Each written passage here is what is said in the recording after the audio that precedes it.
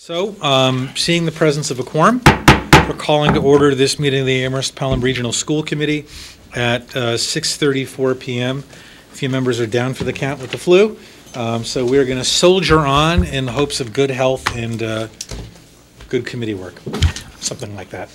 Our first order of business is approval of the minutes of January 23rd, 2018. Now people have had a chance to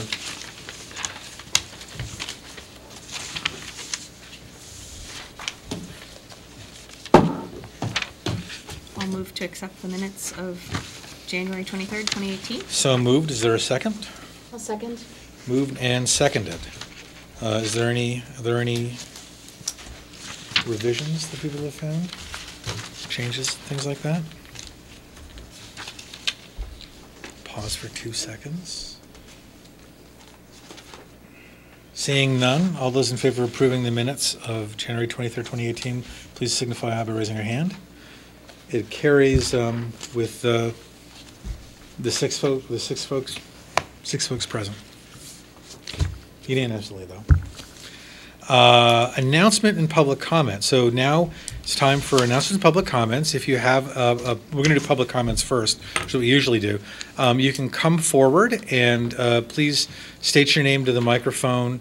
I mean, to us actually, but I mean in the microphone. You'll have 3 minutes to make up to 3 minutes to make a comment. And we're welcoming them now. Thank you for giving us an opportunity to speak tonight. I'm Denise Boyd. I'm a middle school guidance counselor. I'm Tom Sadiq, Dean of Students at the middle school. Sure. We learned last week that the position of one of our 2 middle school guidance counselors is being cut. We are here to share some of our deep concerns about this decision. The middle school has 2 guidance counselors working with our 420 students. We have a multitude of responsibilities, including providing individual counseling, offering groups on organizational skills with students, chairing 504 meetings, and working on 6th grade and 7th grade transition. We hold parent meetings, triage with outpatient providers, and connect with community groups whose work directly impacts students and families. We are active members of the middle school teams, one of us working with 7th grade and one with the 8th. In this capacity, we join teachers to discuss and advocate for students' academic and social needs in the classroom. Guidance counselors support my work as the Dean of Students with students that have different behavioral concerns by holding reflective lunches, sharing restorative circles, or participating in attendance meetings. The counselors are important members of the crisis management team, sharing their experience on adolescent development and identifying the social and emotional needs of students in need of interventions or services. In addition, guidance counselors work with the administration on the child study team and student intervention teams, discussing students who are at a behavioral, emotional, medical, or academic risk and struggling, and suggesting possible interventions. They are part of the mental health.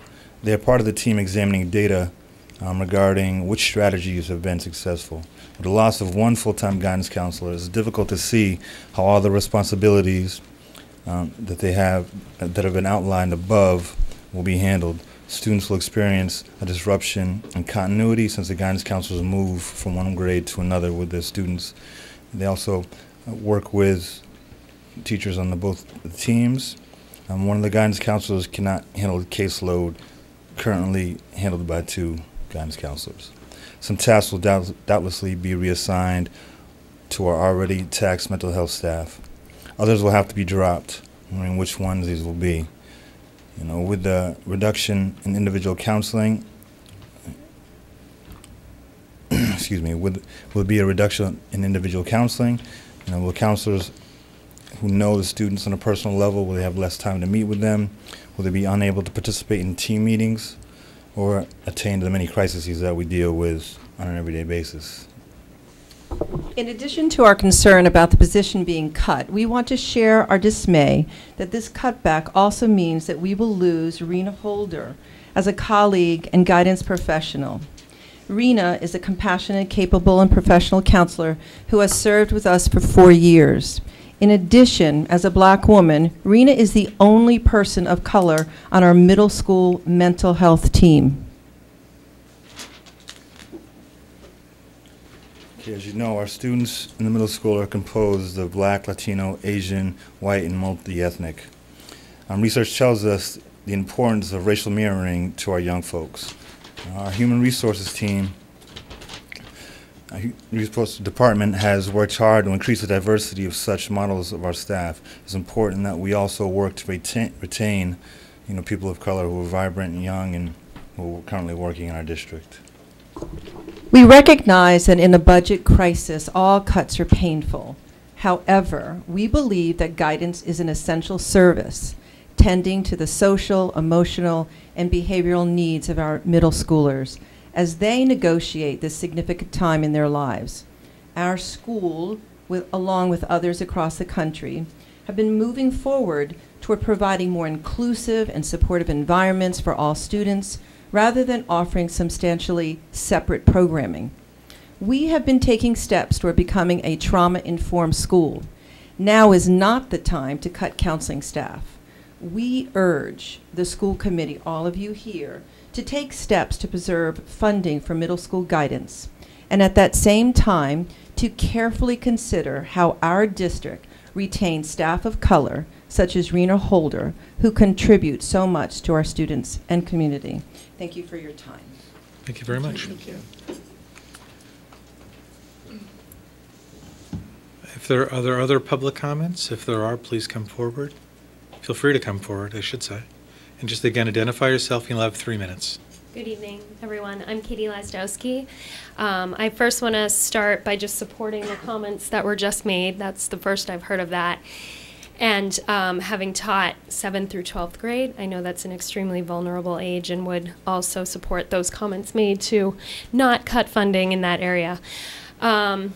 In regards to funding, I'm also here to speak about a funding issue. I have the privilege as a school equity task force member to meet monthly with DW and Mark Jackson and to hear about how the restorative justice program is unfolding. It's really impressive the work that has been done, that DW has been doing this far, really getting a glimpse and an understanding of the culture at the high school and implementing her own style and her understanding, building her understanding of restorative justice and how it can come about or be played out in that setting. I'm here, though, to advocate for more funding in that area, too, because at this point we have a team of one, DW, who is spearheading this initiative, and you may or may not know, but this is a culture change and a culture shift that needs to happen to allow that restorative justice program to be taken up and implemented the way it is intended. And that entails more funding in regards to training teachers and more professional development around issues of racism, implicit bias, so that her program, the restorative justice program, is complementing change that's already taking place. Because if we really want this to succeed, and I really bet we do, given the values that we hold as this district, we need to support that initiative with other ongoing and larger professional development efforts. And given the population that we have in our district with increasing numbers of Black and brown children, and given the threats we always have of losing, students to other choice schools, I really encourage you to stop and think about where you put your spending and what message that sends to our community in regards to how important the brown and Black children are in our district. Thank you. Thank you. There other public comments? I have a public comment on behalf of CPAC. Would this be an appropriate time to bring that? I was gonna acknowledge school whenever. committee members once Okay. the public was done, Yep. which they may be. I thought they were done. It'll take time. You're reading the room. Probably you're reading the room accurately, but I always like. But if they're not, I always pause for a second in case someone's gathering themselves or grabbing notes or things like that, which they're not. So. Okay, Feel is this free. an appropriate time to do that? Absolutely, yeah. Okay, so this is a letter to the school committee on behalf of Nancy Stewart, the president of the Special Education Parent Advisory Council, and she was unable to be here tonight, so she asked as the liaison if I could read this on her behalf. January 30th, 2018. Dear school committee members, as the Special Education Parent Advisory Council CPAC president, I want to voice concern over the proposed budget cuts. I appreciate what a difficult process this entails and understand a great deal of thought was put into selection of cuts. I am asking for the district to reconsider the cut to the specialized instructional coach position. It concerns me that the district would choose to eliminate a position that has been so positively linked to growth and support to our teachers and students. When I met with you last, I was unaware that this was on the list of possible cuts. It's important for you to hear some more about the role and impact this position affords our district and ask that you reconsider not cutting this position. Co-teaching would not be as successful without support provided from this position. In the recent survey shared with you at a recent school committee meeting, staff provided positive comments about support of coaching and felt significant improvement between special education and general education is being made. In addition to this teacher perception data from the survey, the PCG survey results also included a substantial number of positive comments about the district's co-teaching instructional model.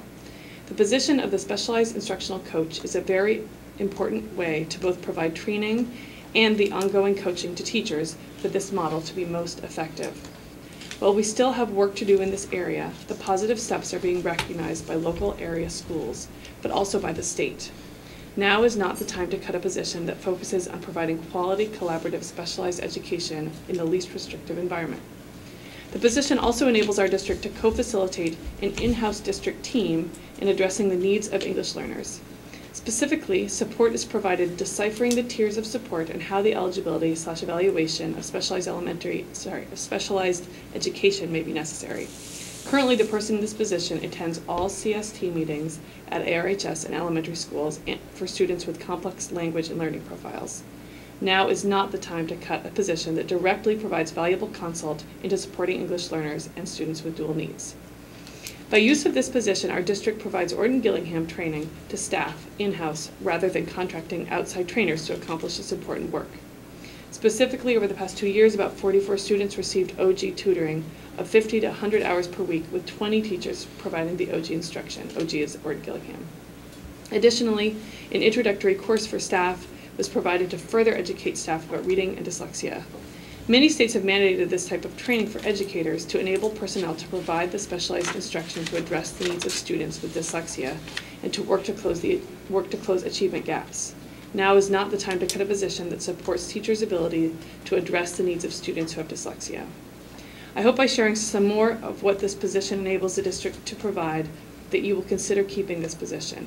However, if you have more questions, I encourage you to speak with Dr. Brady to better understand the importance of retaining this position. Although this is not a direct teaching position, the loss of this position has direct implications to student achievement. Losing this position puts multiple areas in jeopardy for continued progress that the district has worked so very hard to accomplish. Our staff and students deserve the continued opportunities for progress this position supports. I strongly recommend that the district retain this important position to ensure continued progress. Sincerely, Nancy Stewart, Special Education Parent Advisory Council. And I will send that. Debbie, you received it already? I have it. Yes, okay, great. Thank you. You're welcome. Thanks to Nancy Stewart for being in contact with you. Are there the public comment section, unless someone else raises their hand, is closed. Are there other comments from school committee members, or announcements, I should say, from school committee members, not comments, but announcements from school committee members?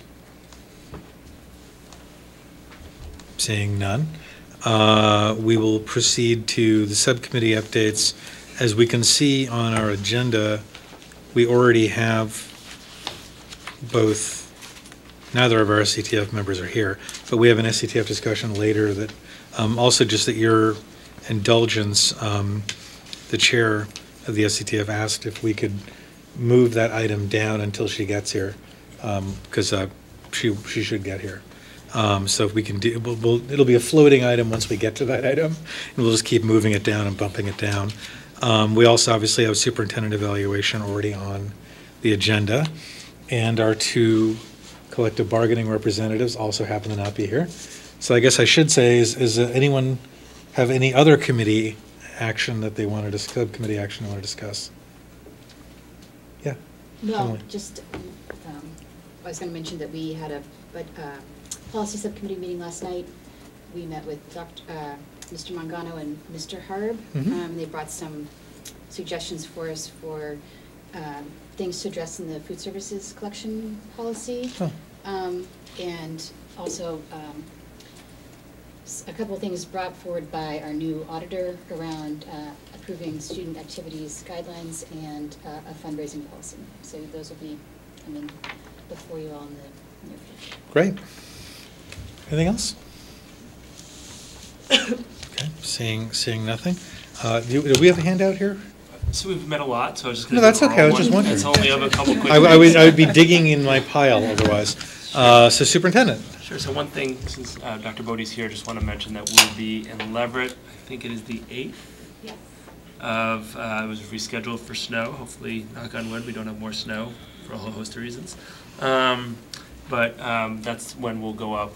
You know, we had the lovely event in Shutesbury a couple weeks ago to meet with interested families in Leverett, and the Leverett Elementary School has been great, as was Shutesbury, about communicating with their parent network. So that's just coming up before we meet again. Saturday, or Sunday, excuse me, well, it's our meeting we talk about budget. But Sunday, unfortunately, both Vera and Anastasia aren't here, but when Senator Markey came was very powerful. I know Ms. Wabney-Cage, wrote about it to both Eric and myself. Just particularly the afternoon session, which was a relatively small group focused with person who's being sheltered, his family, the senator, our senator, our local, state senator, state representative, and other people involved in immigration activities. And then we got to see middle school choir, as well as the Amherst Gospel Choir, Community Gospel Choir, welcome the event. They had overflow. It was lots and lots of people. It was pretty exciting to be able to introduce him. But I think more than anything, what I walked away with, other than the kind of very personal story we heard from Manny Lucio, was just how much of a community effort, and how much people have appreciated the work that the committee's done, the schools have done, and that it's really part of a larger community effort to make sure all of our community feels safe to everyone who's in it and feels supported. So it was really powerful, and thank you. There was a lovely sign that I know Senator Markey was excited to take pictures in front of. And I saw that on Saturday. It was neat. Yeah. A neat sign. Yeah. So. Yeah. So thank you for that. And I know, I mentioned I think the last week about the grant that we received, and Ms. Cunningham's going to do a bit of an update since she's on the steering committee related to that. Okay. So I do want to, thank you for mentioning it. I know that we have spoken previously about this grant, and I'm pleased to announce that the 5 colleges was one of 3 organizations that received this innovation grant. And so right now, well, we met today because we have to now flesh through what we're going to do with this money. Amherst is looking to have about 3 to 5 paras go through the program.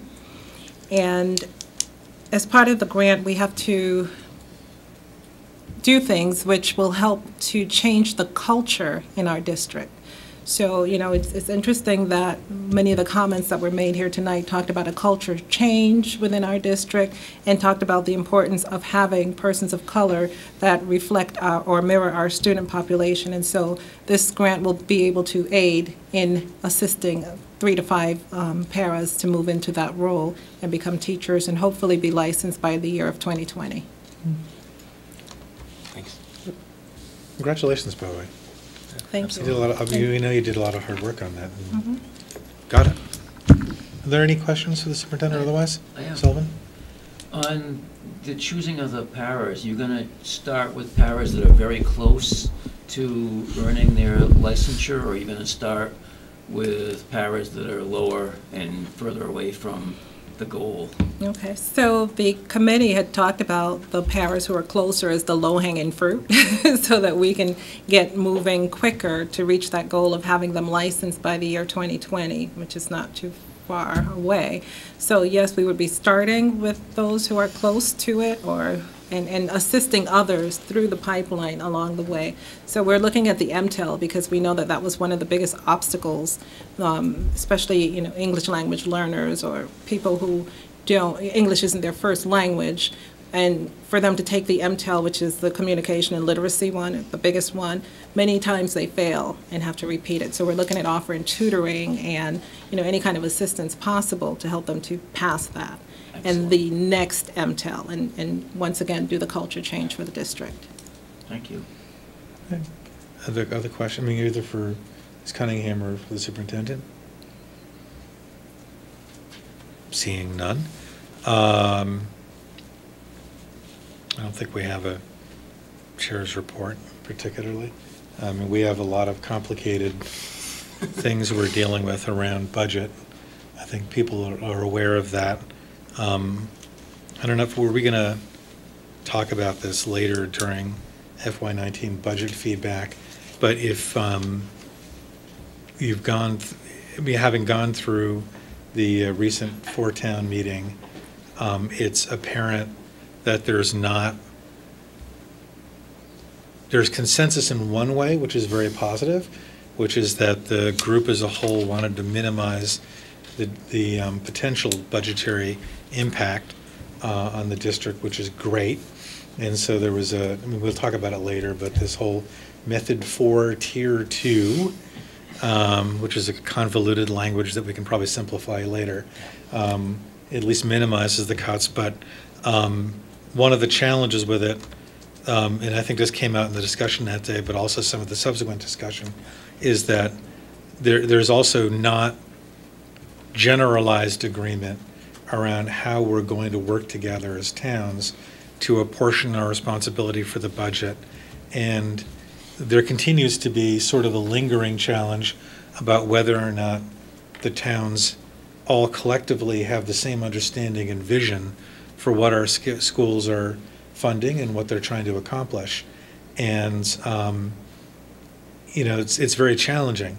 And so I think one of the things that was talked about that day that I think the school committee should take up, and I recognize this echoes number 5 on here, but I think it's going to take some collective work and discussion on our parts to think about how we take a more active role in organizing a conversation with our respective towns and other parties outside of our towns around school district funding, financing, and support. And I think one of the things, I'm saying this because this does go to sort of agenda and other duties that the chair typically has, is I think one of the things we also have to do is we've started to do, I think, a really nice job over the last year, a little more than a year, at the elementary district as well, to have conversations and presentations that deepen and extend our understanding of what our programming is setting out to accomplish, what do our teachers do. In light of the conversation, multiple comments that were made today without discussing those comments, we've heard discussion of the value of the different set of professionals who are parts of the team that work to engage both our teaching staff, our full staff, and parents and families, guardians, and students. And I think to the extent that our understanding of the complexity of that environment and the complexity of stability in terms of building over time, the capacity that allows us to succeed in these school settings, if certainly my knowledge of this is deepened, and I think other members of the committee have expressed that theirs have too, then it's even more so, frankly, for people who only have a secondary or tertiary connection to the schools throughout our district. And so one of the points I'd make on this is I think as we're looking out over the next year and we're thinking about what we're doing, we have to build in more opportunities for public conversation around what our schools are accomplishing, how they're adjusting to certain pressures we have, and the good work that we're doing. That encompasses a lot, I recognize. We don't actually have a communications item on our agenda right now, and some of that's also thinking about different ways of exposing the public and different leaders to it. But I'm saying this out loud simply because it's something that's going to require a lot of work, and I want to think about a lot of that work as well. Yes. Yeah, I just want to, as you were talking about how many towns? Four towns yeah. meeting. Just for the public, I think, you said that the what was sort of generally, there was some amount of consensus around a method that you said minimize the cuts, and I think I just want to say, and this is not to correct, but just to be really clear for the public, Sure. that I think it was cuts that could potentially be, there were more cuts that we were concerned that there was a level worse than where it sort of we landed possibly. But the cuts are not minimal, and I would. Oh, no, no, and no. I'm not saying that you're saying that. It just I Yeah. want to make sure that that's really clear, and that I feel like in that room there was I'm not sure there was a person who didn't really have a sense of sort of the pain that we're looking at here as we make these cuts. So I just wanted to. Does that? I'm going to correct you. That's fine. There were definitely a couple of people there who did not Okay. get I was trying to be the message gentle, of the pain. but No, there- I understand that, but there I'm was just saying. the majority. No, but I'm not. The supermajority. The super. The supermajority of people were trying to minimize the level of the cuts. Yeah. Interestingly, it was not, in fact, unanimous. Right. I think In that's- fact, there were a couple people who expressed the notion that they were skeptical that the district couldn't absorb all the cuts it could take, essentially. Yeah. No, I apologize. I don't. That wasn't meant to be a correction. You know what's funny? Just wanted It's, to. I mean, apparently we have a chief executive officer in our nation who treats everything like a TV show. And this episode, it's now sequentially, we spent last week, we spent like 2.5 hours on the budget. And so in my mind, I'm sort of building cumulatively off of our last, not last week's episode, but our last meeting. And we spent a lot, as you know, we spent a lot of time talking about the minimal level of cuts that we need to have just to even get our necks above water under the best of circumstances. They are significant. It is, so I'm sorry, I'm only backing up what you're saying. Yeah. And I wasn't trying to imply that at all. It's just sort of and in fact, actually, I was going to a darker place initially, because to me, it's like, because to me, it's like the consensus that we wanted to try to pick the method that was sort of at the middle point of the cuts, not the worst, was good news. But in fact, for all of us who were there, the underlying tenor of the conversation was actually far more troubling, that there just isn't consensus around how we're going to move forward as a district in funding the budget we need.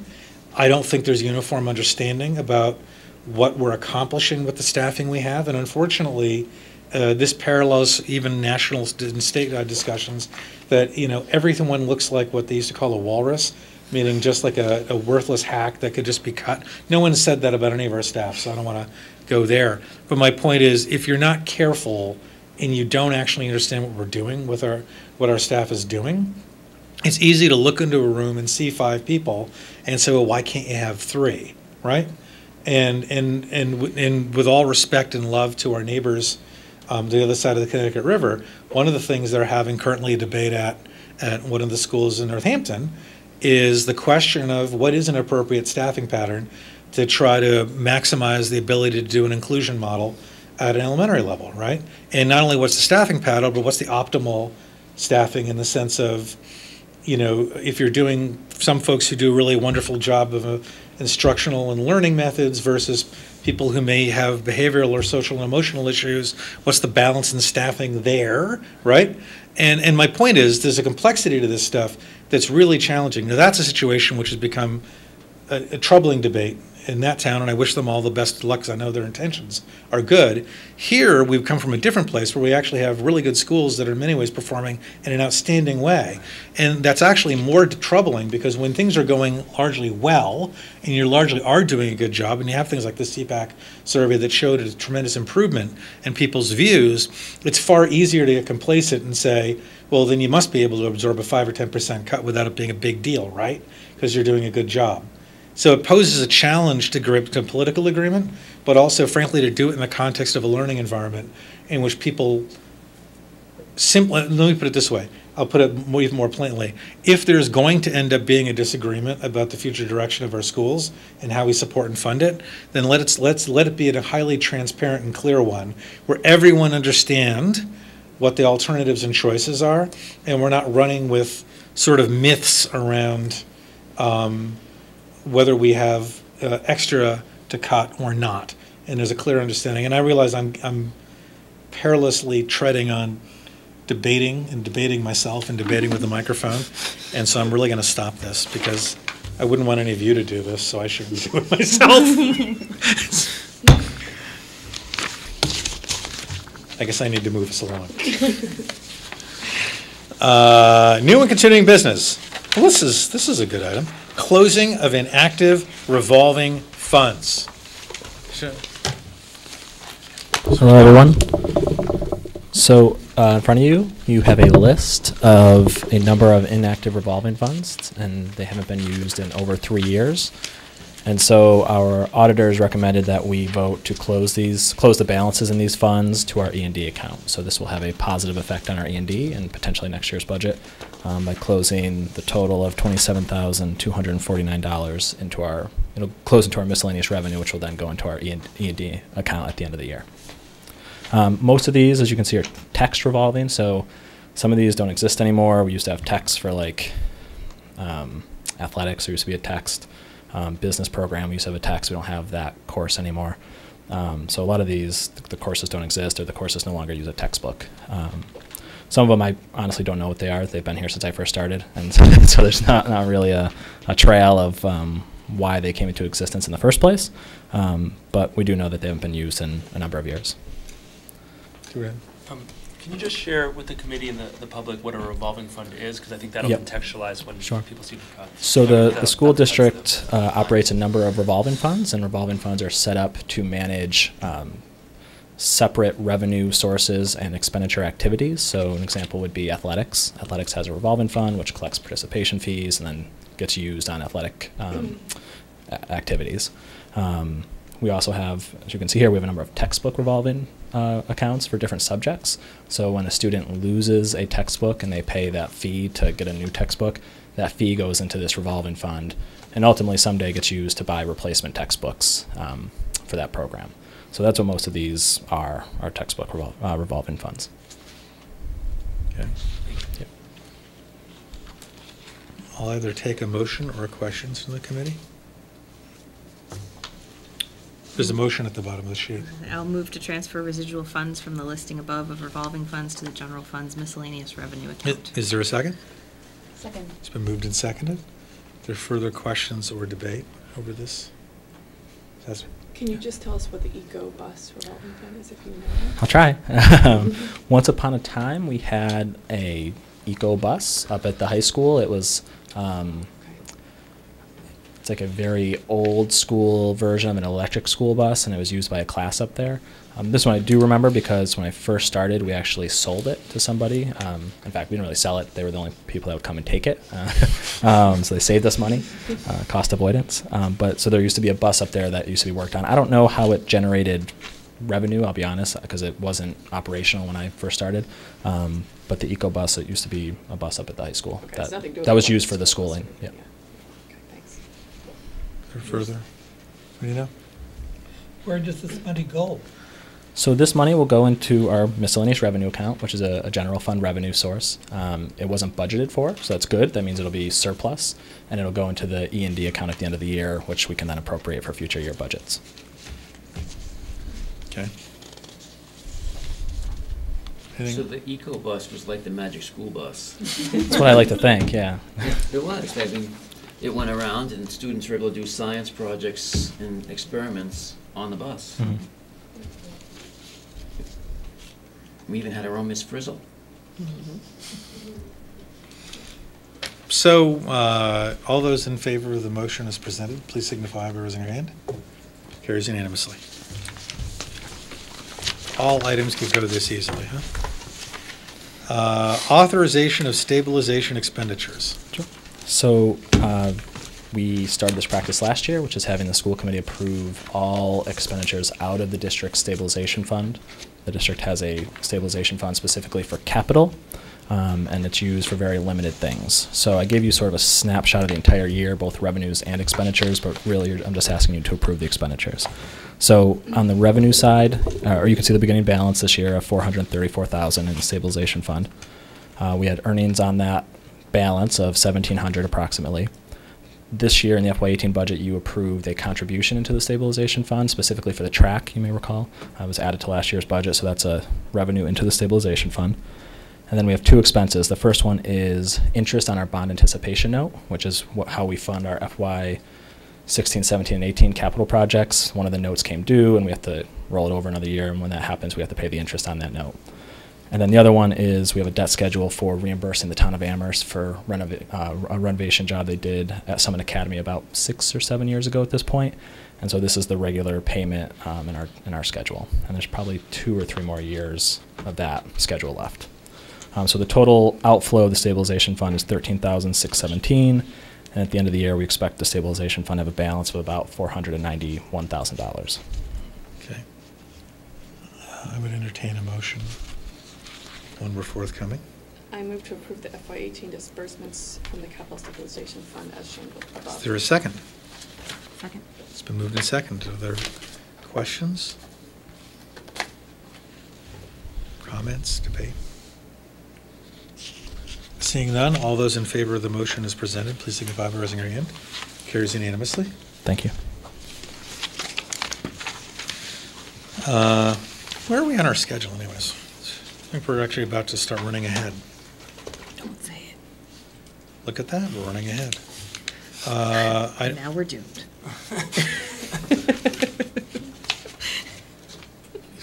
Apparently there are cookies over there. We need something to distract ourselves. FY19 budget feedback. Want to introduce this? Yeah, if I could. So I thought this would be an opportunity to share both, and the chair already did, but a little bit of my perspective of the results of the 410 meeting, perhaps more on the immediate for the FY19 and less on the very accurate state and less important cosmic. statement. That's okay.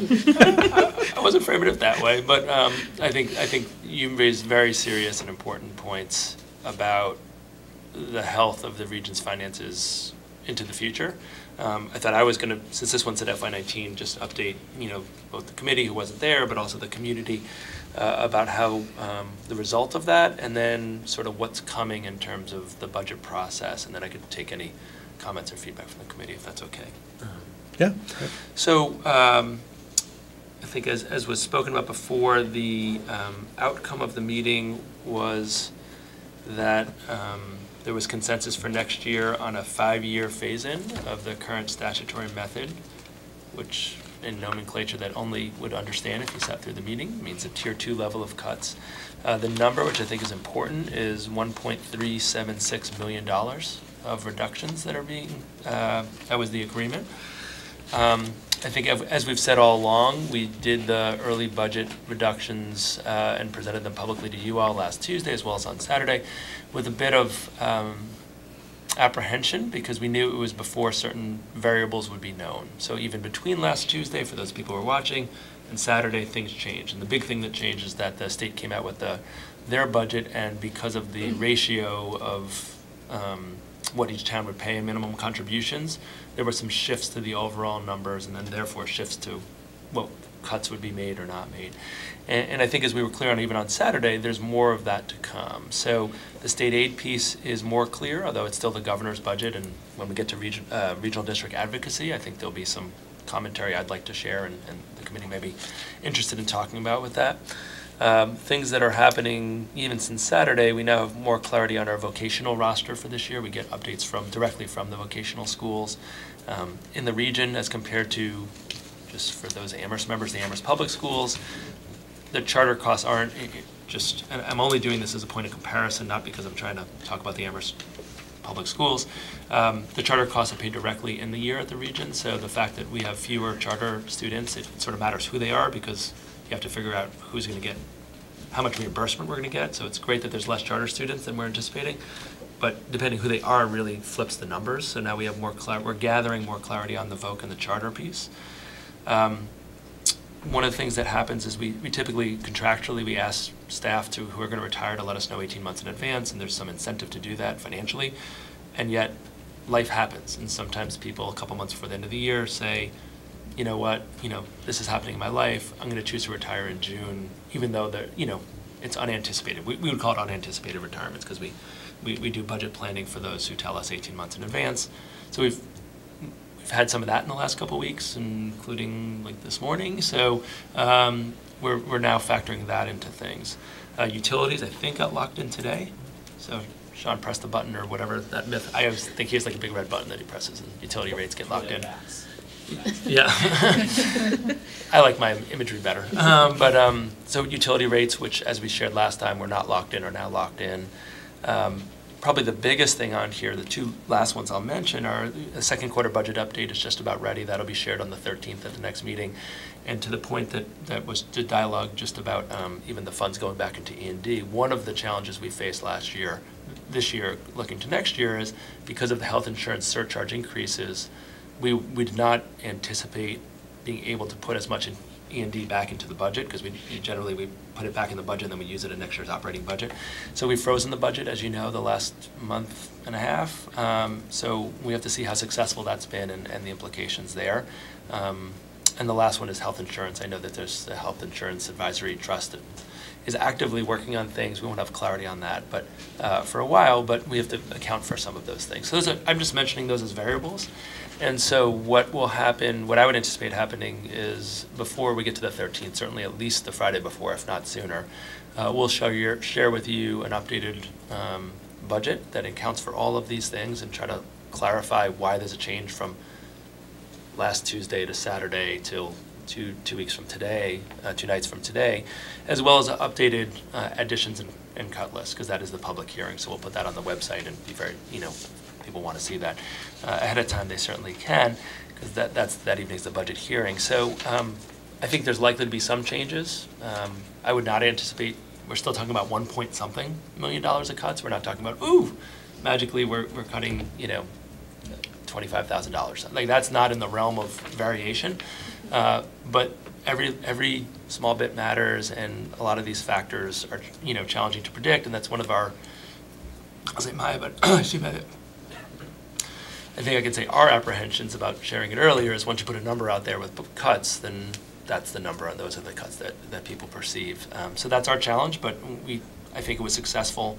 I don't regret doing that, because I think the 4 towns really did need to see the reductions to understand and come to some consensus for this year on the budget. But that's sort of where we are in process. I don't know, Mr. Magano, if there's anything you'd like to add. I think I mentioned this the last time. The only other variable that you didn't mention explicitly is food services. Oh, yeah, Again, sorry. we have a new food service in-district program, which we're every month looking at the results, and so far it's been good. But that's just another variable that we're trying to factor in and how to project for next year, since this is our first 3 months of an in-district program, or first 4 months of an in-district program. So, Thank you. You mentioned there was some disagreement over the budget at the 4-town meeting. When and how do we reconcile these differences? I think that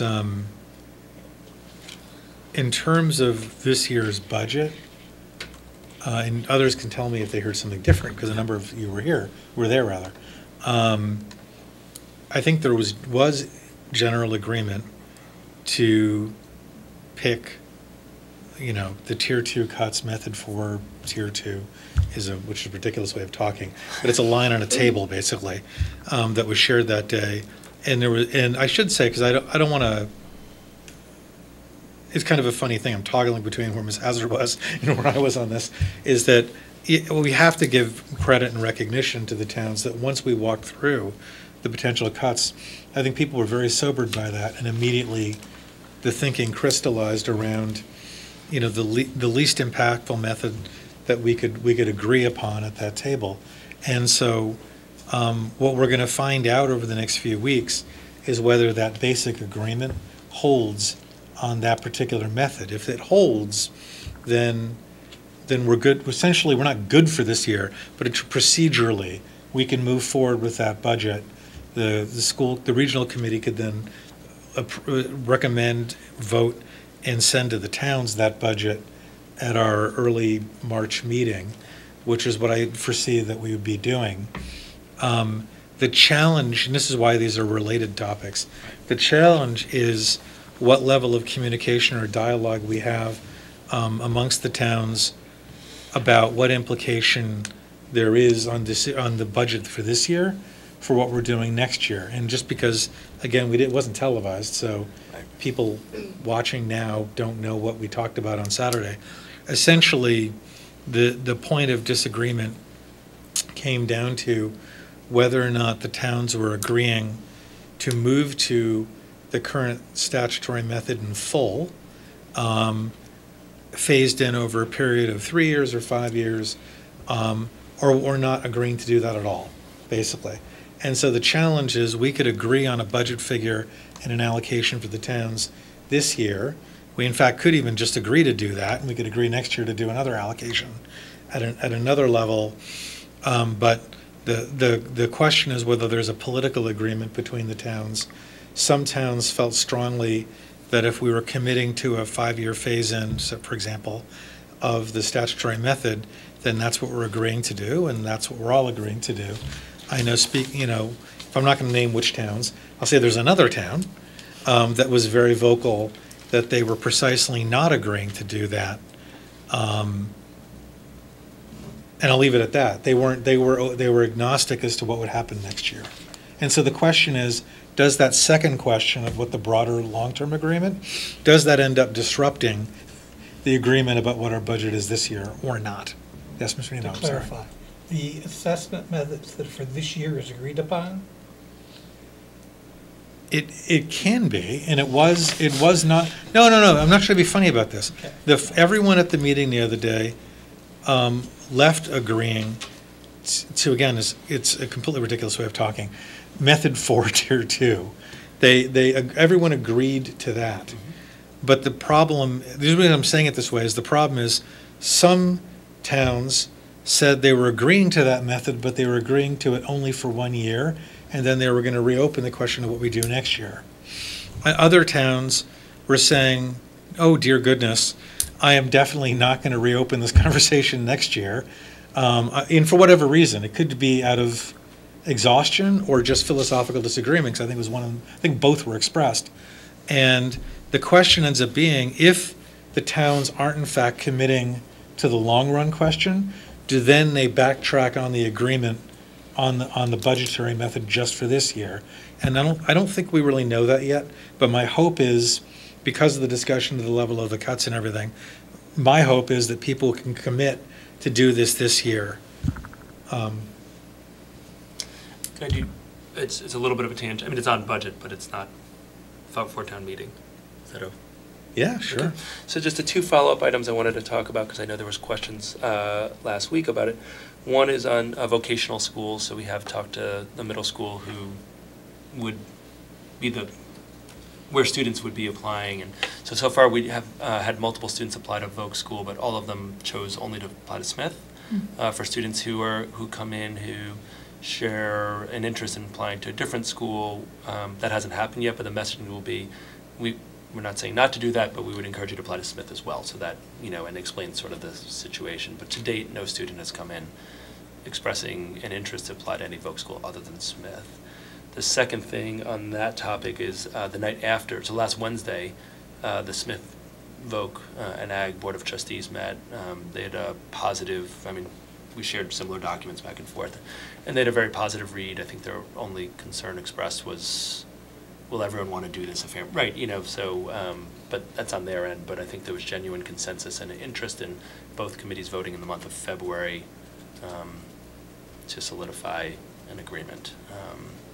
The last update I want to have, because I know people were asking about it as well, is so I did last Thursday with Principal Slovin, spent about 45 minutes with students talking at Summit Academy about the potential shift.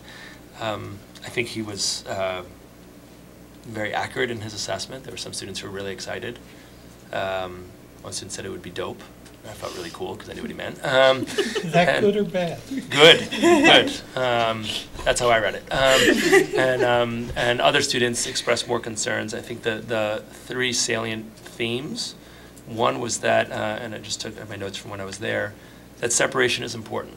That they wanted to be assured that there wouldn't be high school students walking through their hallway, that their classes would still be small. One student I think said it best, and I didn't have it quite quoted, but he said, I'd be so excited to be in the high school, but to learn I need to be in this space. Can I do both, right? So he was asking the question of I'd like from a social perspective, there's a lot of questions. The second theme is about lunch, lots of discussions about lunch and how that works and whether that's a sort of flexible time or not flexible time, and really strong differing opinions among the students. Sure. But it's related to the first point because he was able to articulate incredibly clearly his interest in, if I'm not in a small setting with small classes, with teachers who know me, I'm not going to do the learning I need to do. So that was really clear, and that was, whatever students' reaction was, that was shared universally. There was a lot of questions about lunch. Some students saw that as an opportunity where they could be connecting with peers outside the academic setting. Some students really like the not being in a large cafeteria, and I think Principal Slovin did an excellent job of saying, these are problems that we'll work out together, right? It doesn't have to be the same for everybody. We'll have that flexibility. And so that, I think, was reassuring. There was a student I knew, she was in first grade from Crocker Farm, so she made sure I would say that they want a vending machine. That is the make or break. And I'd say that somewhat in jest, but somewhat because for her, it was important that they felt like they were getting the same access to the same, like, you know, they were expressing Summit Academy, the food, you know, while we're doing better with it, the cafeteria is not there. Right? They don't have some of the various kind of rights and privileges, so to speak, of vending machines and all that. It's not the same They have setup. a vending machine now? Not in the same way the high school does. I can't say if they do, but they don't have, I mean, the high school has like multiple vending, if you walk down the hallway, there's a lot of choices, I'll put it that way. Okay. But I think, so, well, that was, she was very serious about it. What I took about it is, how do they get treated more, like feel equally, you know, in the setting? And I think the third thing was a huge interest in what space it would, you know, some students had experienced the high school, either through athletics or just for other, you had been there. And so they were very invested. At the end, we offered for them, if people would like to walk it, and offer feedback. So we shared the designs that Mr. McPherson had drawn, and a number of, right away said, you know, can we walk it? Can we go? Can we see the space? Can we inform that practice? So Principal Slovin's setting that up. He's also setting up information sessions for parents. Okay. Sometime before the break, we're still working on scheduling, which is a little quirky given other events the district's having. But I thought it was really good, and speaking to him, that conversation has continued every day, right? So it's when they have their community meeting, lots of dialogue, and I was just incredibly impressed by the students to understand, you know, some of the issues at physical infrastructure issues at Summit, understand the opportunities and understand the challenges, and wanting to be part of the problem solving of the challenges that they identified. I thought it was a really useful session, and sorry, I'm going a little bit long on this, but I think it's worth saying.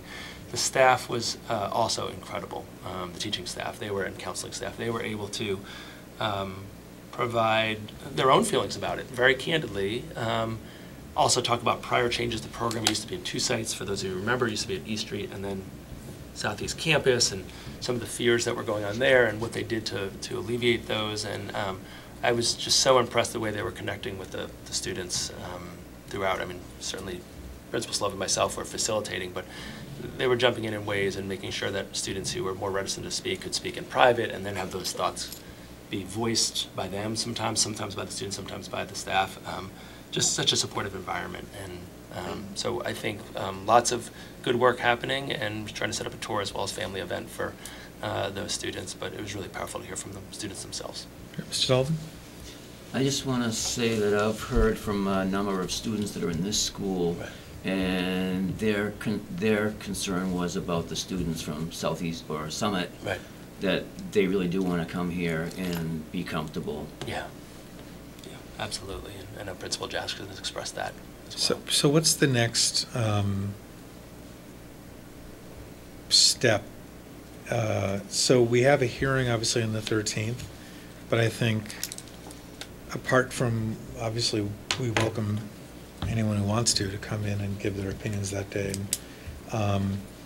But on these sort of bigger ticket issues that we know we're looking at, when do we get follow-up or some further opportunity, for example, to listen to Principal Slovin and hear before the decision is made? I mean, I guess what I'm also trying to say is, I guess, assuming, since the committee hasn't voted the budget, I'm assuming, we haven't had a hearing yet, I'm assuming that the decision hasn't effectively been made already. That's correct, yeah.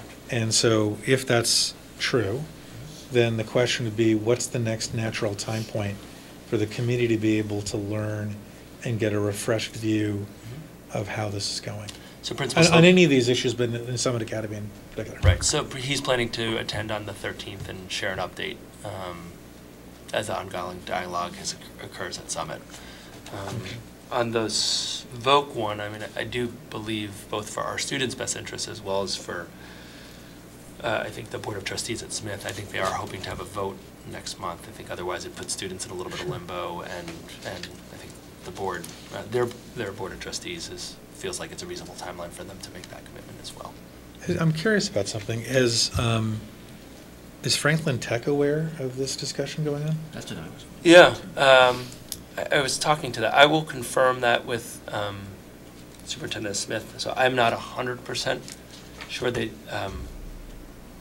I'm not. I don't want to expand on it because I don't want to expand. I'm just the reason I'm yeah. just curious is I'm just thinking about this like thing. If everything is naturally running toward a decision where we say yes, Right. How does the committee satisfy itself Right. that if there was a contrary voice to come forward, Right. they knew enough about it to be able to come forward? I mean, I'm not trying to stir up trouble for the sake of trouble. Yeah. It's really a matter of like, you don't want to wake up in March or April after the decision has been made and the contract's done, and all of a sudden people are coming out of the woodwork saying, oh my gosh, I realize it's my fault. You know, 3 people in my family had the flu. Now all of a sudden, you know what I mean? Yeah, and that's why we continue to check in with the middle school guidance staff around, because that's generally how it works, is students and families contact their 8th grade guidance counselor, say, I'm interested in Vogue School, set up a meeting, and to date, there hasn't been anyone. And by February, just the timelines apply to Vogue. If there were students interested, they would be. Right. I mean, obviously, logically, the Summit Academy circumstance is different simply because since there's already an active conversation within Summit Academy, I'm assuming that if for any reason the principal and others come to the conclusion that it's not advisable, that dialogue will be well surfaced. Exactly. I'm sure it will be. Sullivan. So that means, so usually there's a field trip to both Franklin Tech and to Smith from the middle school every year. And does that, so this time it would just be to Smith? Is that, yeah? Yeah, I'm trying to think, I'm sorry, Dr. Bodie's not here right now. I'm trying to think of the timing of when that typically occurs. It's was after the 6th graders came to the middle school. Right, so I will confirm when those trips Yes, sir. happen. Yeah. So I just wanted to, you sent us an update that a letter had gone out to all middle school parents about this, is that correct? No. No? Where's that? Grade 7.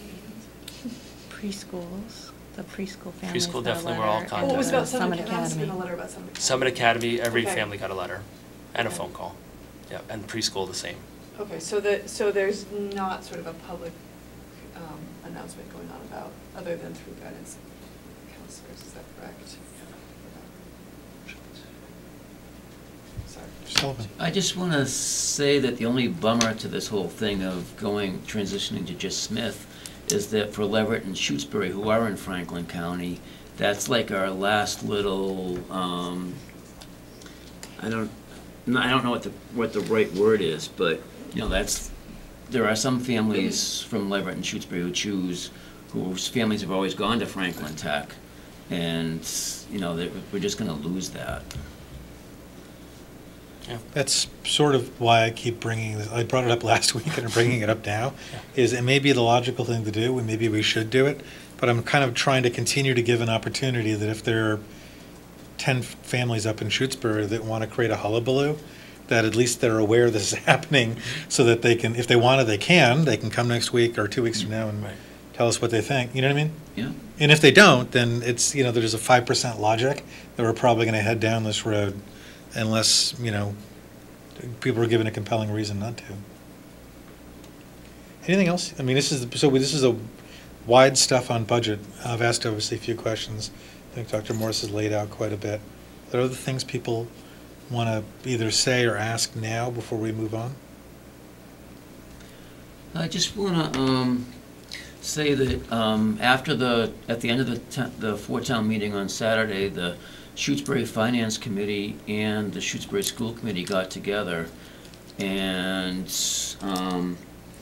we decided that regardless of what method is used, Shutesbury wants to put in the highest amount it's been tagged for in the summary. We felt that since Amherst was going with adding that to 3.5, Yeah. that we would put in the 2.16 or whatever that amount is, regardless of which method is chosen. Okay. Do you know this? I am unaware and appreciate incredibly. Yeah, no, I did too. I responsiveness, just yeah. was like, this is. Yeah, no, that's new news to me. This is good news. Yeah. Thank you.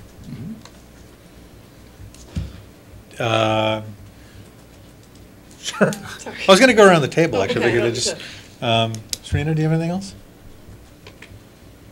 Mrs. Kunsky?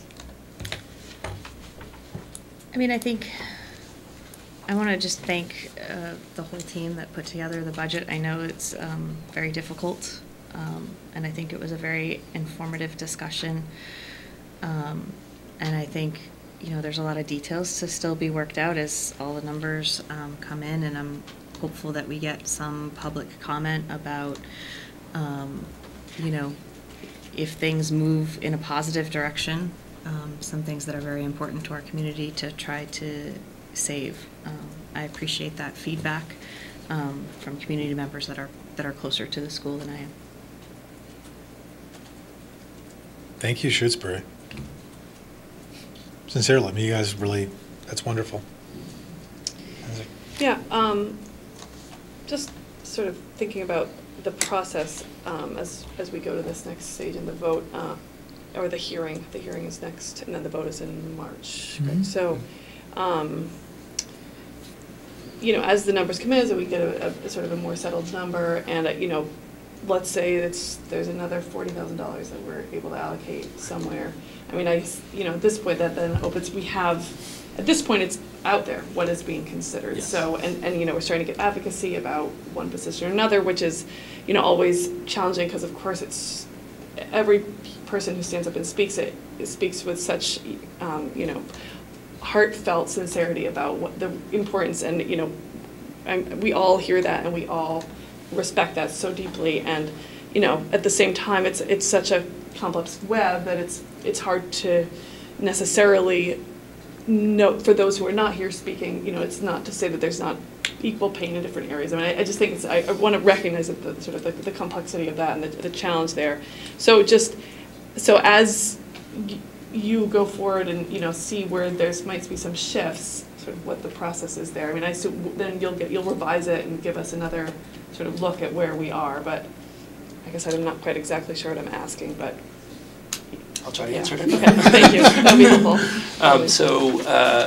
So given that 410 meeting happened, we got a bunch of financial stuff since, I know it's Tuesday and that was Saturday, but lots have happened since then, and there's a couple more things that we have to tie up. So tomorrow morning, for instance, I'm meeting with principals all morning, going over the feedback we received, not just tonight, but there's been lots of feedback that happens just more directly, that doesn't go to the school committee, but just goes to either principals, assistant principals, myself, Doreen, Sean, things like that, and seeing with, what we think where we think our budget number will land, what we're able to do. I think, and I don't want to push the point, and I don't know how to say this better than I'm going to say it, but I think I think it's good to be transparent about it. I think I'm glad you keep on bringing it up, because I think it's very real, and when we think about the priorities, some of which we heard earlier tonight about retaining staff, particularly staff of color, that's, when we're talking about 1.3 million or 1 point anything million, we're doing either ors, right? We're not able to do the and kind of conversations that we'd like to.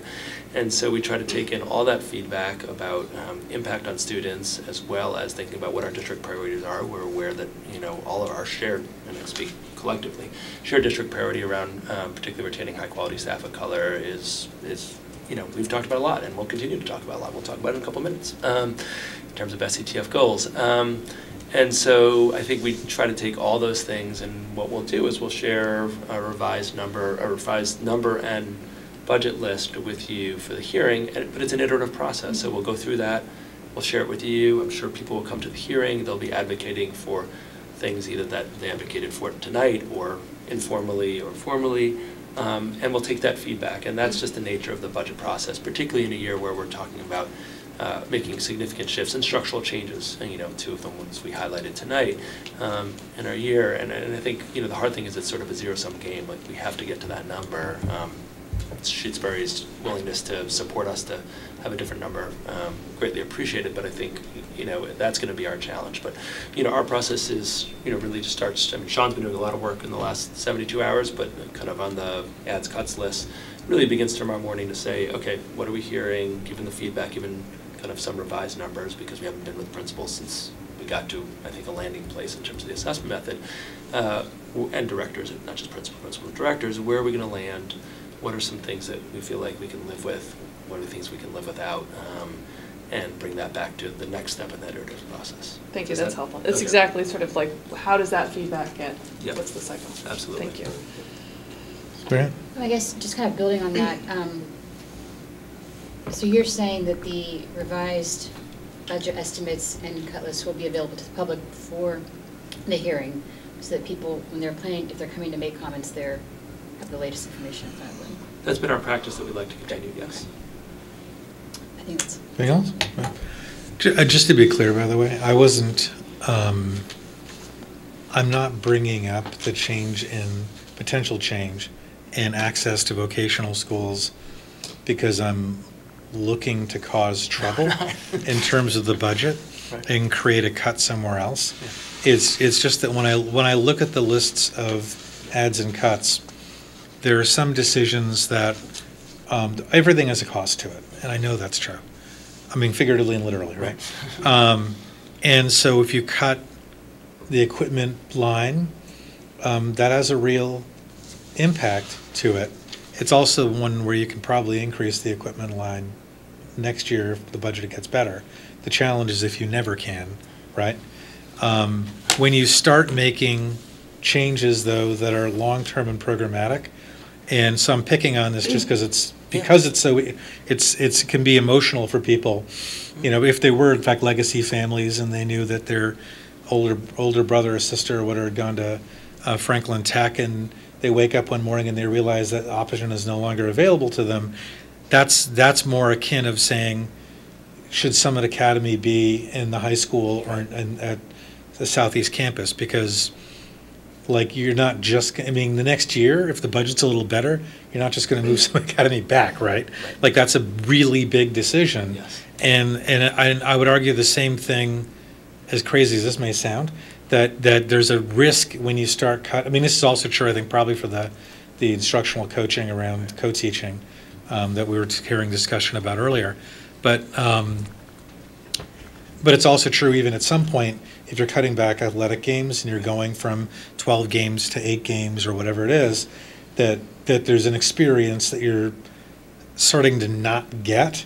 And the more you do that, the more it's hard to build back. Certainly if you cut sports, which is not on the table if we don't have to do the deeper tier cuts, you can't just build a sport back up. And so part of my lens on this is when I'm looking at those budget items, if something is changing us into a vector or direction that is essentially irreversible or very hard to reverse, then I'm just asking more questions. It's not because I don't think we should do it. Yeah. And if I think it's more likely to be a terrible 1-year fix or even a terrible 2-year fix, then my mode is to be more deferential and say there are no really good options here. So I personally want to try to support the work of you and your team as much as I can in an environment in which these aren't decisions you want to make anyway. That's right. So I'm sorry to explain that, but I just wanted to absolutely be clear on it because I'm not being capricious or something in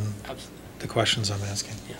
Not that you were, what I mean. Yeah, no, we're good. It's a big deal, right? We're going to be at this another couple of weeks, and it's going to be a big deal every step of the way. I have a question for you. With the absence of one of our committee members, should we defer and table the warrant process discussion? That'd be my recommendation. Well, that sounds like a good recommendation. Thanks. So we are going to table item 4 and pick it up off the table at some other point. Good evening. Hi. My microphone works extra well. I'm noticing I'm blasting out to the universe here. You have to call me out, right? I know. She survived. Vera, you're missed in every meeting that you're not at. So it's like, I am welcoming you. Thank you. So we went through the budget stuff. We're on item 5. We're tabling item 4 because unfortunately Ms. Adonis couldn't be here. Okay. On regional district advocacy, did you have anything you wanted to say about this? Yeah, I think I'd maybe just talk through 2 of the documents that were in the packet, if that's Great. okay, just very Yeah. briefly. Right after the ones that Mr. Mangano spoke of earlier. So these are, I didn't write these are kind of coming through either regional school, the first one's from the Mass Association of Regional School Districts, and the second is coming a little bit from MASS and MASC, but let me stick to the first one first, because it's a little bit newer. This was pretty shocking to many of us and who are working in or for regional school districts. There was a state auditor's report that came out. It was referenced at the 410 meeting that one of the recommendations of the state auditor was to fully reimburse regional school district transportation. And unfortunately, it was level funded, which essentially involves a cut as more districts, especially charter schools, identify themselves as regional school districts. The pie stays the same, but it's not just that costs go up, it's actually that there's more people vying for that pie. That is something that MARS, which is Mass Association of Regional Schools, is trying to build advocacy for, is to increase that, perhaps not to 100%, because I think there's some sense of, even though this says this, there's some sense of, there's an opportunity now because we have an official state employee whose job it is to look at programs and identify solutions, identify one, and not only does it not met, it seems like in the governor's budget completely disregarded, like not even, putting it up to that level, but really reducing it in essence. So that was the first letter. The second letter, and there's been a lot of movement on this from, frankly, from MASC as well, which is on special education circuit breaker. So to make a long story short, circuit breaker supports costs of students, when the cost of educating a student with special needs goes over a certain mark, the state reimburses some of those costs, and it's not being reimbursed fully, and this concern is that it's the reimbursement's down to 65%, which is low, especially given some of the other items in the governor's budget.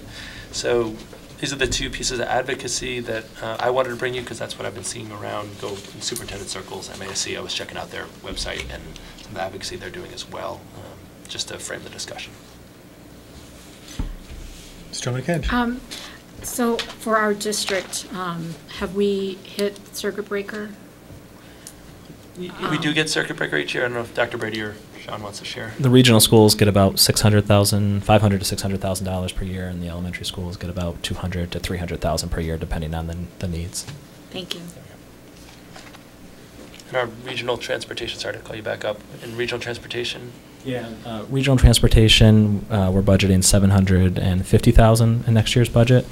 There's a chart in the budget book that shows what full funding would be. I think it's between $200,000 and $300,000 difference if we were fully funded versus the level we're currently funded in. So there's certainly potential for much more reimbursement. Right now, it's at $750,000. So I guess what I'd offer is if there's a particular, either of these or something else that you'd like me to draft a letter for the next meeting for your consideration, I just wanted to get a sense from the committee where the committee sat, whether it's something that the committee would like to pursue, one, both, neither. I'm happy to do the work between now and the next meeting to draft something for your consideration. My answer would be yes. See lots of nodding heads. Okay. Lots of nodding heads. Yes, the answer is yes. I also think that what I would like to do is see if there are volunteers. I suspect Mr. Demling would be a volunteer, although he's not here, so I'm not picking on him.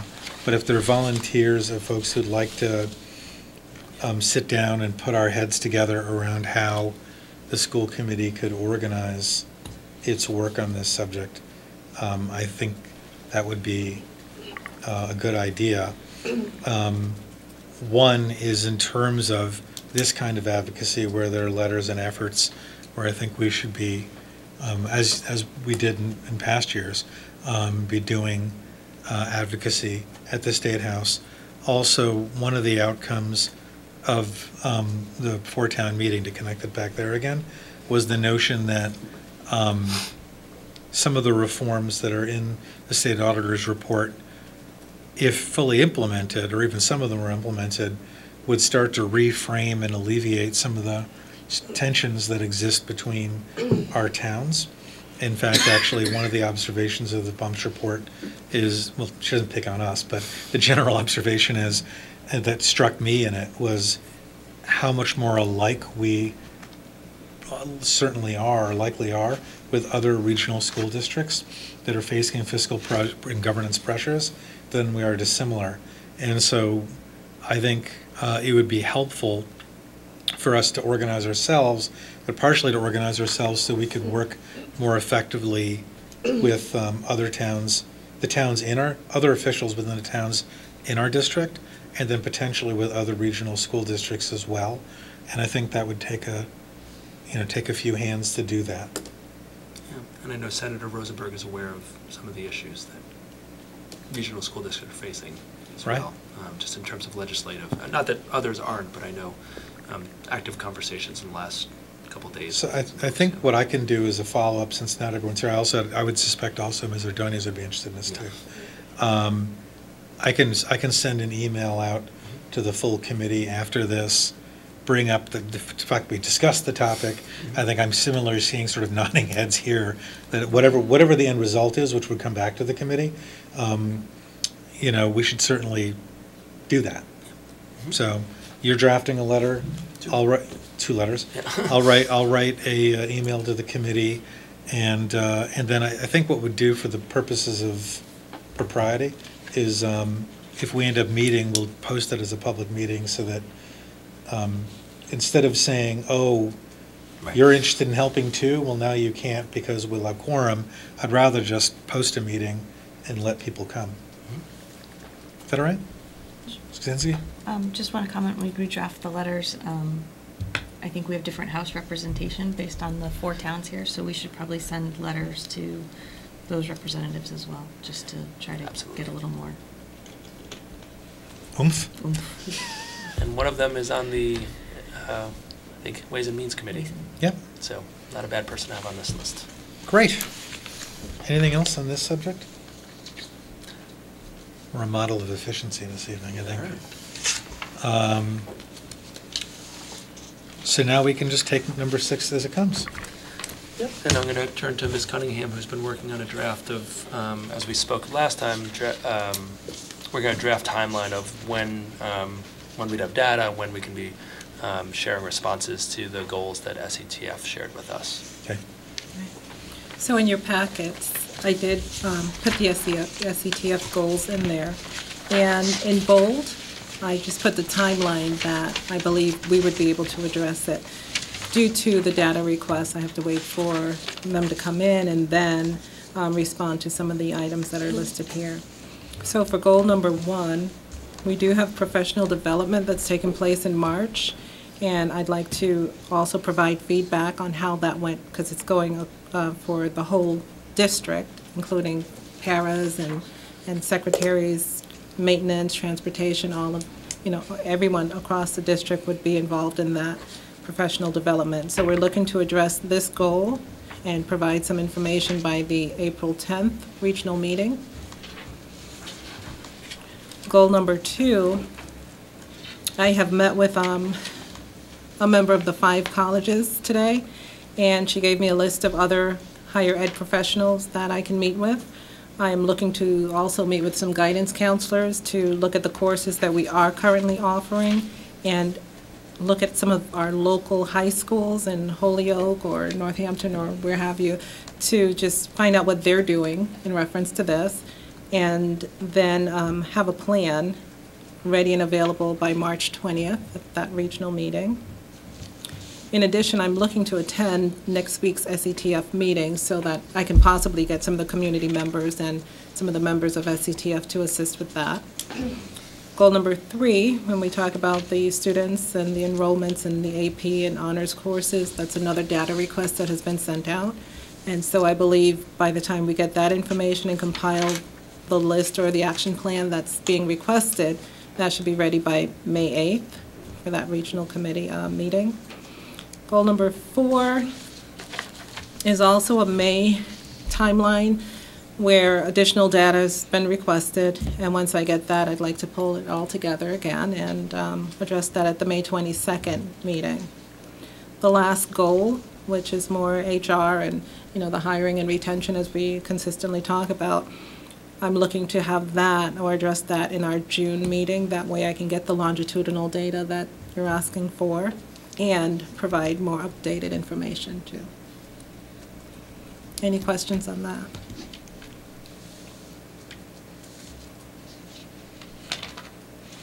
That's great. That's very specific, by the way. Anything? Great. Number 7. Now we go from the specific. No, sorry, you. Actually, it wasn't super serious, but I see those cookies just sitting there. Is it okay, Mr. Sullivan, if I start that going around? I feel like it was a good pause before we transitioned. When they got here. What do you want to do with Thank you for waiting. No, I think that's very nice. We're just That's waiting very for nice. Vera. Yes, well, you caught me in the middle of where I was going to make a joke that we're going from like a really specific response with specific dates and stuff like that to a discussion that's potentially very spongy around a new member They orientation. get them first. Doreen, have a cookie before.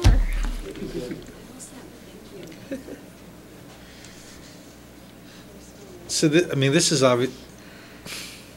All right, we'll take a cookie break. You can wait till 9 o'clock, you know? After tasting those brownies last week. Oh, this just looks spectacular. So, for those at home, I'm actually going to take 2 since obviously Oh, yeah, please do. there's not a lack of cookies here. They really look very nice. Are those chocolate chips? No, they're oatmeal raisin. I love oatmeal raisin. The raisins are good for you. Therefore, the whole cookie must be healthy. So we discussed at our retreat having a new member orientation process as well as collateral material or things that we bring together to help orient folks. And I'm not really bringing this up to debate it since we've already discussed and agreed we needed to do it. It's one of those things where in a challenging year where we've had lots of stuff to do, we're now at that point where I think on January 30th, if we do not organize ourselves to actually do this, we're going to start having new members on without having an actual process or packet together. So I guess one question, and I don't know what people's ability to do this are, but do we have volunteers to help organize this process? Meaning not in our meeting, but sort of offline? Yes. Cesar? Oh, you are? volunteering, Oh, that's believe it or wonderful. not. Yeah. And you're busy. It's wonderful. Everyone's busy, I know that, but I just mean, May need to be after the presentation next week, and then I'll be able to. Okay. Great. Any other? I'm happy to help, like if we want to divide out sections to draft and be able to bring back, I'm happy to, divide and conquer. Is there a way that this could be done so that it could be discussed by a small group online without it needing to be a public meeting? I think that's, if the challenge is the night meetings to get this work done, but if it can be done, via Google Docs and stuff like that, then we can be pretty effective. Is there a way to do that with 2? I think there is with just, this is really, if what you're going to be doing is you're going to be compiling sort of rote information that probably a lot of which we already have on hand to bring back to the committee's consideration around, what he wants to include in the packet. So I think if there's two people, you could just work on it together. That's what And it's I'm not a hoping. subcommittee, Okay, it's it's not a just a subcommittee. couple people working on something. So I think because I thought about this some, and I think how I see it sort of playing out would be that a list of here are the ideas of what we think would be great, bring that to the committee, sort of have people add ideas, subtract ideas, and then go from there to start to compile. Yeah, I think that makes sense. Yeah. Does anyone have any other ideas on it? That sounds great. Okay. Ms. Mary? So I assume that there wouldn't be any problem then with us just forwarding you guys ideas that we might have kind of jotted down over the course of, this. And literally to them, not to the group as a whole. Right. I think that is legitimate, as long as we're not spinning out into, you know what I mean? Yeah. And also, I think we should avoid any debate or discussion. Right, So just- like, if you have an item you think they should look at, just email them the item. Right. Don't editorialize on why you think it's important. So I think that's where you get into trouble. Okay. Make sense? So, Yeah. maybe I'll send out a reminder email about that Yes. sometime in the near future. I think Okay, that sounds thanks. great. Yep. What's the phrase? We're cooking with gas? Hot grease. Hot grease? Is that what it is? I don't know. Hot grease. Biodiesel. Whatever. Debbie, did you have This some is- cookies? I did not. Oh, Oh, please my pass it down. goodness. I mean, take two. Everybody take two. We have to pass them back. That's just an Bummer. excuse. Sorry, that was out of order. That's okay. That'll be a great thing to get going. So that would put us on school committee. Hey, in a related notion, remember when we all agreed we're going to have school committee protocols that updated? I Spirit. do remember that. You look great. So everyone has a draft document that was passed out tonight, and I think you should have received it a few hours ago. So I guess I can just give a little bit of history about where this came from. You probably remember, I took some various sample protocols from other school committees and kind of compiled a big list and sent it around. And then I got feedback from some members about things that they think were important to include. And so that's basically what this is. I've kind of tried to put it together in a way that makes sense. And some feedback, if it was quite similar, I kind of, eliminated overlap and did a little bit of light kind of, editing in that way. And I left the things in bold are things that more than one, I got feedback from more than one person that they thought was important to include in the protocols.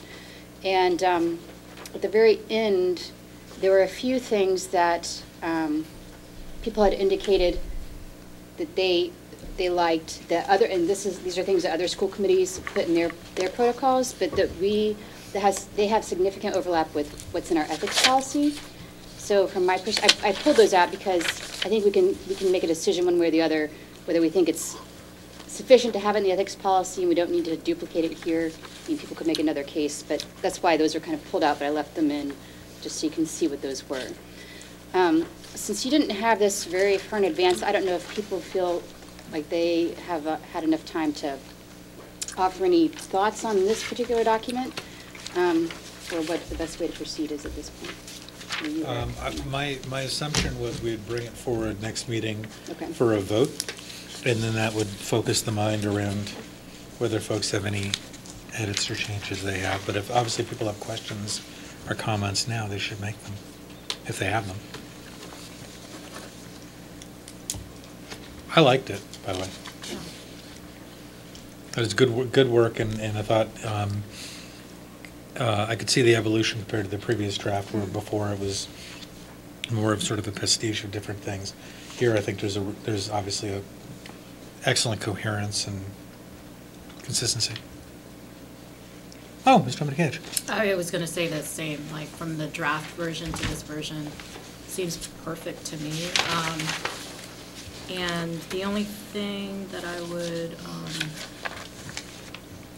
note is how we conduct meetings, the first sentence, that it's not a public meeting. maybe to be clear, that it's open for the public to attend. It's an open meeting. It's you know, it's open to the public to attend, not necessarily to deliberate with us. Do you know what I'm saying? Like it is a public meeting, I think. Superintendent? Yeah, so I think this, I didn't read it, I didn't pick up on it the first time you read it, but now, right when you started looking at that sentence, I think the word that strikes me is, like, without getting, it uses the word meeting 3 times in the sentence, and I know that's intentional, but it also makes it perhaps not as clear. And what I hear of what you're saying is that when it says it's not a public meeting, I think the intent is to say it's not a public hearing where there's dialogue back and forth, but it is, I get what they were saying, a public meeting. I also have a hard time thinking that this isn't a public meeting. It's being videotaped, there's a chance for public comment, right? It's not like there's a back and forth, but I want to acknowledge that point, that I'm not sure that's the right. Well, I think as a practical matter, Right. it absolutely is a public meeting. Right. Like legally, practically, Right. and in any other way, it's obviously a public meeting. Right. I mean, it clearly is trying to find a synonym to, I don't know, like a town hall, like an open and deliberative meetings with inviting the public hearing. I mean, it's clearly that's what they're trying to say. I think other things I've read have said that it's a business meeting of the school committee. Yeah. But that doesn't sound too narrow or procedural. Dominic Cage? I think how we govern the first page, it talks about the role of the chair. Maybe that should be a distinct subtitle or under heading, because the chair would have the discretion to recognize members of the public to speak at any point of the meeting. It's really, that's a chair's, I think, role and responsibility to view when that's appropriate.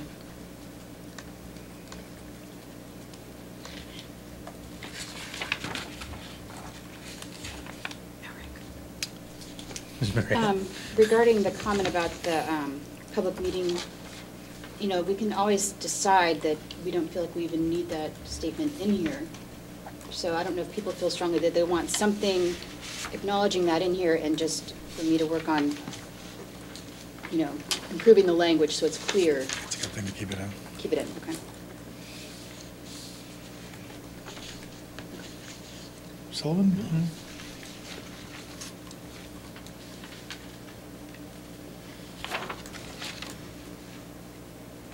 It's like I'm watching tennis. I'm going to go back and forth. Okay. Okay. So you'll revise it, and I'll then revise. we'll get another revised version before the meeting, with the note that next time, we'll have a vote if the committee is interested in having a vote. So, Right. I'm sorry. Is that I was just going to say, if we have further comments, just because I actually didn't have Yeah. time to read it before the meeting, can we send them? Of course. You can, yeah.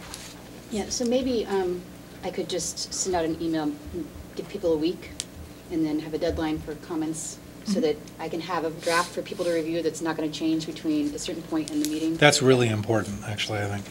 That's really important. All right, I will do that. Great. So item 8 is now done.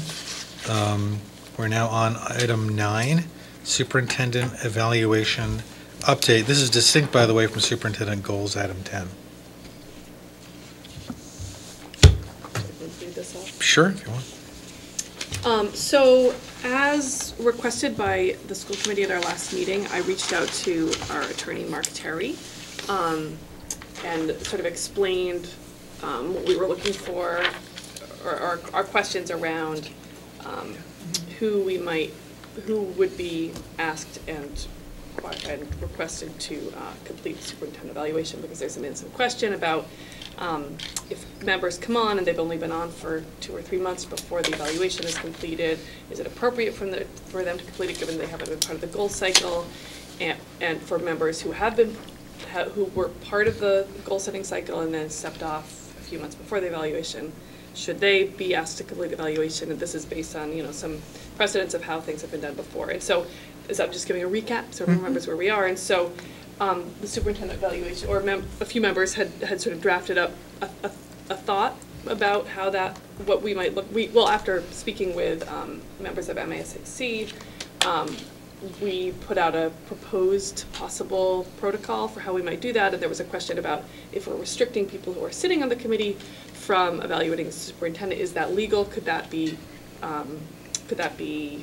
challenged? And also, if we're asking people who are no longer sitting on the committee to fill out the evaluation, could that also be challenged? Which was a really good question. I think Ms. Duane-Cage brought that up. So it was a really good question, so thank you.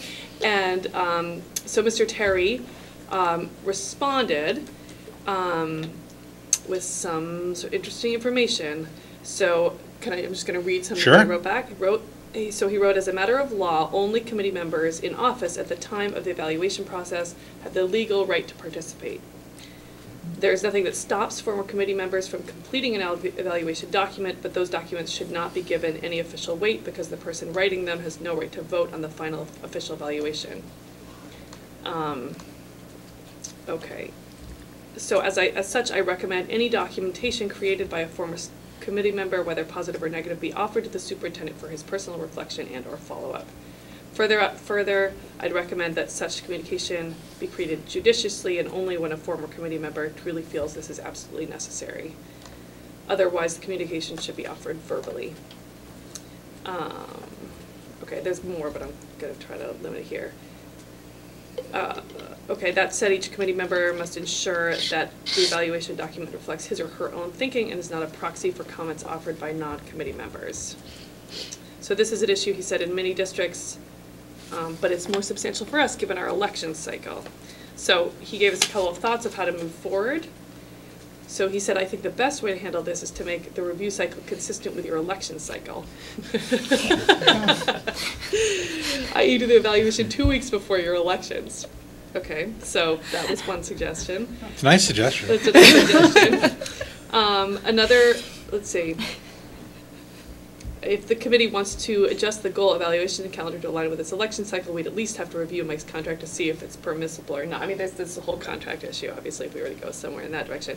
So 2, another approach is to adopt a committee practice by which only those who have served, for example, at least 6 months may have their evaluations count for the purposes of the official evaluation. Anyone newer than that could and should complete an evaluation based on their experience as a member of the committee as compared to their experience as a citizen, but their evaluations would not be considered for the purpose of developing the composite document or establishing the ratings.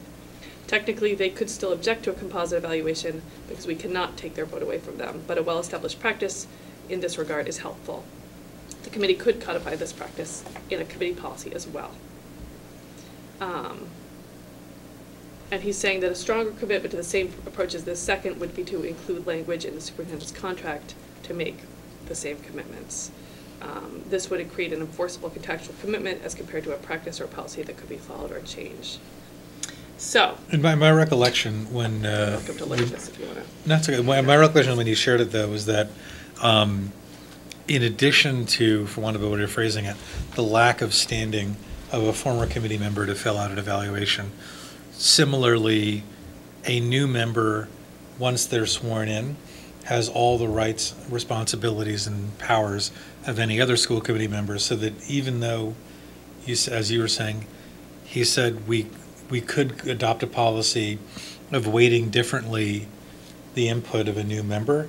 In fact, that new member would have a full legal right to vote and debate the evaluation, right? I mean, I think that's a question that needs to be asked because here he's saying that we could create that policy. However, if you're saying that they have the legal right, I guess I'm sort of questioning how you could put that in a contract if it was in fact against the law. I mean, I don't know. That's why in all honesty, that's why I was bringing it up, because I saw that as an internal contradiction. I agree, yeah. I interpreted that separately, saying if you had a policy and you did it that way, we all sit at the table and we have to all vote for the superintendent's evaluation. And so if I had been a new member and you refused to accept my input, I still have a vote to say that's not my evaluation, right? I don't vote in favor of the summative evaluation because it did not consider my opinion. That's how I read his words. I think that sounds right. Maybe I misinterpreted, but No, all sitting They could members are still still going to object. vote No, on I the- think that makes sense to me. Yes, I you're think, right, I you're think right. the question Yeah, ends up you're right. being, it's kind of a funny, it's an extension, natural extension of that, is that if you're going to the point that somebody has the right to vote and debate the final evaluation, then, not to sound funny about this, but why are you bothering to exclude their ability to write an evaluation? Because it seems like you're creating more trouble than it's worth, since once they're on, they're legally on, they have the rights of anyone who's on. It would be, to me, I'm sorry, I'm going into like a discussion of this by offering my opinion. It would make more sense to figure out how to reorient the calendar, the evaluation. I mean, going back to the original point, the only solution that makes any real sense is reorganizing the evaluation calendar so that it lines up at the end before the elections, and then you don't have this problem, right? But we have 4 towns that have different election cycles. So you have to pick the first one and have it be before the first one. And my committee could reorganize at any time, Why would you want to do that? and somebody else could step onto this committee, right? I mean, it happens. We had a chair step down, we had to reorganize. And that doesn't guarantee me this position back on the regional school committee. There's not a big line of people waiting to take this volunteer job away from me, but. I'm just waiting for her to finish, Mr. Menino. I saw your hand. Mr. Menino. What's wrong with the process we followed in the past where the committee suggested that because I was a new member, I might not wish to participate in the vote, and I declined to participate? I don't think there's anything wrong with that. Sorry, Ms. Marion. Yeah, and I think to that end, we could agree what our recommendation would be to new members so that, some people's not, so that we're on the same page as far as what our recommendation is, and it doesn't, of course, change a new member's right to do what they want. As far as the calendar, I mean, I agree. You might not be able to, prevent any weird blip of new members coming on at awkward times, but if past members aren't participating and all new members are, I think it gets really awkward balance of, as it currently stands, what the evaluation is based on. So I agree that we should try and do some kind of adjustment to rectify that. Okay. I like the idea, I just don't, we set goal, I'm just trying to think, if you set goals, it makes sense to set goals at the beginning of the school year, when the work begins and the contract year starts. Election cycles happen in April, starting in April for town meetings, right? March, actually. March, April, it seems like not enough time for superintendent to have made significant progress on a goal between, let's say the committee is really good and gets out of the gate and approves goals in September, to get to March isn't a lot of the school year. And, there are many times when the situation is that we don't approve goals until winter time, and I think that's going to be a challenge. Might offer No, thoughts? sure, go ahead. We're So- not deciding anything right now. We're Yeah, just yeah. surfacing the issue and discussing it. Absolutely, and Ms. Hazard shared the email with me, so I'm aware of the context in full disclosure. So I think a couple things. One is I think now that I'm in a more permanent situation, I think thinking about whether goals are 1 year or they're multi-year sort of matters about what the timeline is. I know there are districts that actually right upon the end of the cycle in June try to have that's when they do the retreat and do some goal setting for the future year, so that it's not like evaluation ends and come back and then September, right? Like theoretically, those two things, the processes would be linked, right? Evaluation ends, goal setting, right? Because it should be, this went well, these are things you should work on. Okay, how am I going to contextualize that? So I do think there's some dialogue that I think I'd be happy to participate in on that topic. I think the second thing in terms of the 6 months and that piece, I think this is where it gets complicated because let's say, right, so there's let's say it's a May town meeting. There's a change and the evaluation process essentially is like a 1 month process for which maybe there's 2 meetings in. For a school committee member, and then to come up with an evaluation that doesn't take into account anything that happened before they were a school committee member. They may have been an interested member of the public, but that can't contribute. It really has to be in the role.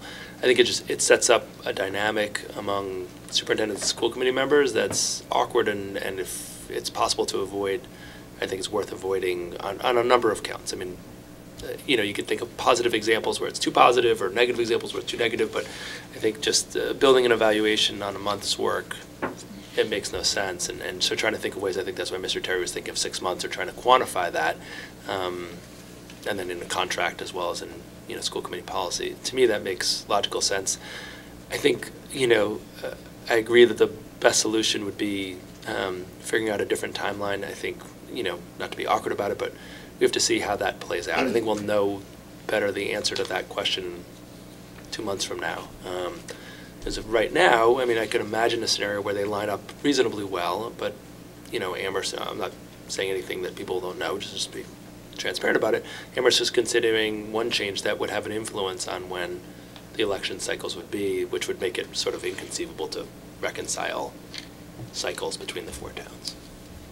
Sorry, that was a whole lot, but That's funny, actually, because in my mind, if the charter passed and new members came on in the fall, like right.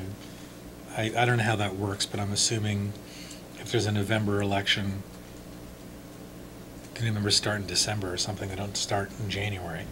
I don't know how that works. I don't know how it's written. But if that were the case, Sorry. no, is that true? Are you done? I was reading it and I was confused. Oh, interesting. So that's an open Question I question. have, But I was just going to say that, to my mind, I would find it less problematic to have superintendent evaluations in late April, early May, whenever it needs to be, to sync up with Pelham, Leverett, and Shutesbury. right. If the Amherst members had been in place, for even 7 or 8 months, I'm like, whatever, deal with it, read Yeah, up. right. So you have 8 months to evaluate them. Right. That's not too bad. Yeah. The really hard part is doing what we were describing earlier, which is if the charter doesn't pass, and we're in the current mode of saying, ideally we'd be doing evaluations in the beginning of March. Right, When yeah. we're trying to pass the budget, which sounds kind of stupid. Yeah. They use a very casual and earthy phrase. Right. That doesn't sound like the world's greatest thinking. Yeah. So I guess we'll stay tuned, or So, yeah. I guess what I'm thinking is that I could follow up and sort of get some real clarification around this question that we had. And then, I think Ms. Marriott's idea of, even if we can't make it official, making a sort of an accepted recommendation, recognizing that we can't actually infringe on a voted official, the voted elected official's rights. Maybe bring something like that back, some language around that. Sure. Does that sound like a place, the next step? I think, as Mr. Media pointed out, that's actually what we did. That is actually, in the end, what we did last spring, where I don't know who else would have been, but I know It was Mr. Demling and Yeah. Mr. Renino. I think we both recused ourselves. But you had every right to, and you were offered the right. I wasn't offended. No, but I just remember you had every right to do it. You recorded every right, but we also had a practical conversation about, how much time you had to be able to deliberate, and, that worked through. And, I think that, possibly of more consequences is that people who have sat for 10 months of the cycle will no longer be permitted to complete an evaluation. That Yeah, will that's be part of it. that's a shift. big change. I consider that a much bigger loss, to be honest with you. Well, that's what I'm saying. It's of more Yeah. consequence to Right. actually how the evaluation. And that's comes out, that's so. actually the reason why, in my mind, I kept thinking we've got to find a way to move the calendar, regardless reorganization hiccups. That's why, in my mind, we ought to move the calendar up in a way so that it syncs up with when most numbers are, because you guys have a lot, since I know members who might be here who are not going to be here after the town elections. You have a lot to offer, and I think our superintendent would benefit from hearing from you. Agreed. It's my opinion anyways. Okay. Superintendent goal, everybody okay? I see nodding. By the way, we're racing ahead of our normal time of schedule. So if people are upset by that, Yeah. eat more cookies, raise points of order. We can kill at least an hour doing all that. Superintendent goals. feels a little funny doing it right after that last conversation about timelines and should these be 3 months? Well, I wanted you to know that we're anticipating you submitting your portfolio of accomplishments around 3 weeks from now. So, sounds good. Headed to the budget hearing. Good luck with that. So there's a newer version than what it was emailed to you. It is front and back, so just making sure everyone has the update. I got some excellent feedback today, and there's one thing to add that I didn't get to add in the text, but I'll add as I share them. So thank you for those of you who were quick on the email. So these were adjusted from, oh, I'm sorry. Can I ask you one question? Yeah, please. Is our goal and our hope that we discuss this tonight and then vote them on the 13th? They were originally presented at the last meeting. These are the Yeah. revised goals. So Okay. I think if the committee's comfortable voting tonight, that'd be Okay. fine. Well, it won't set me back any if it ends up being the 13th. This is ongoing work, but that'd be for the committee to decide. Okay, that's Yeah. wanted to frame the conversation out. Yeah, thank you. Sorry, I should have started. Somebody, Cage?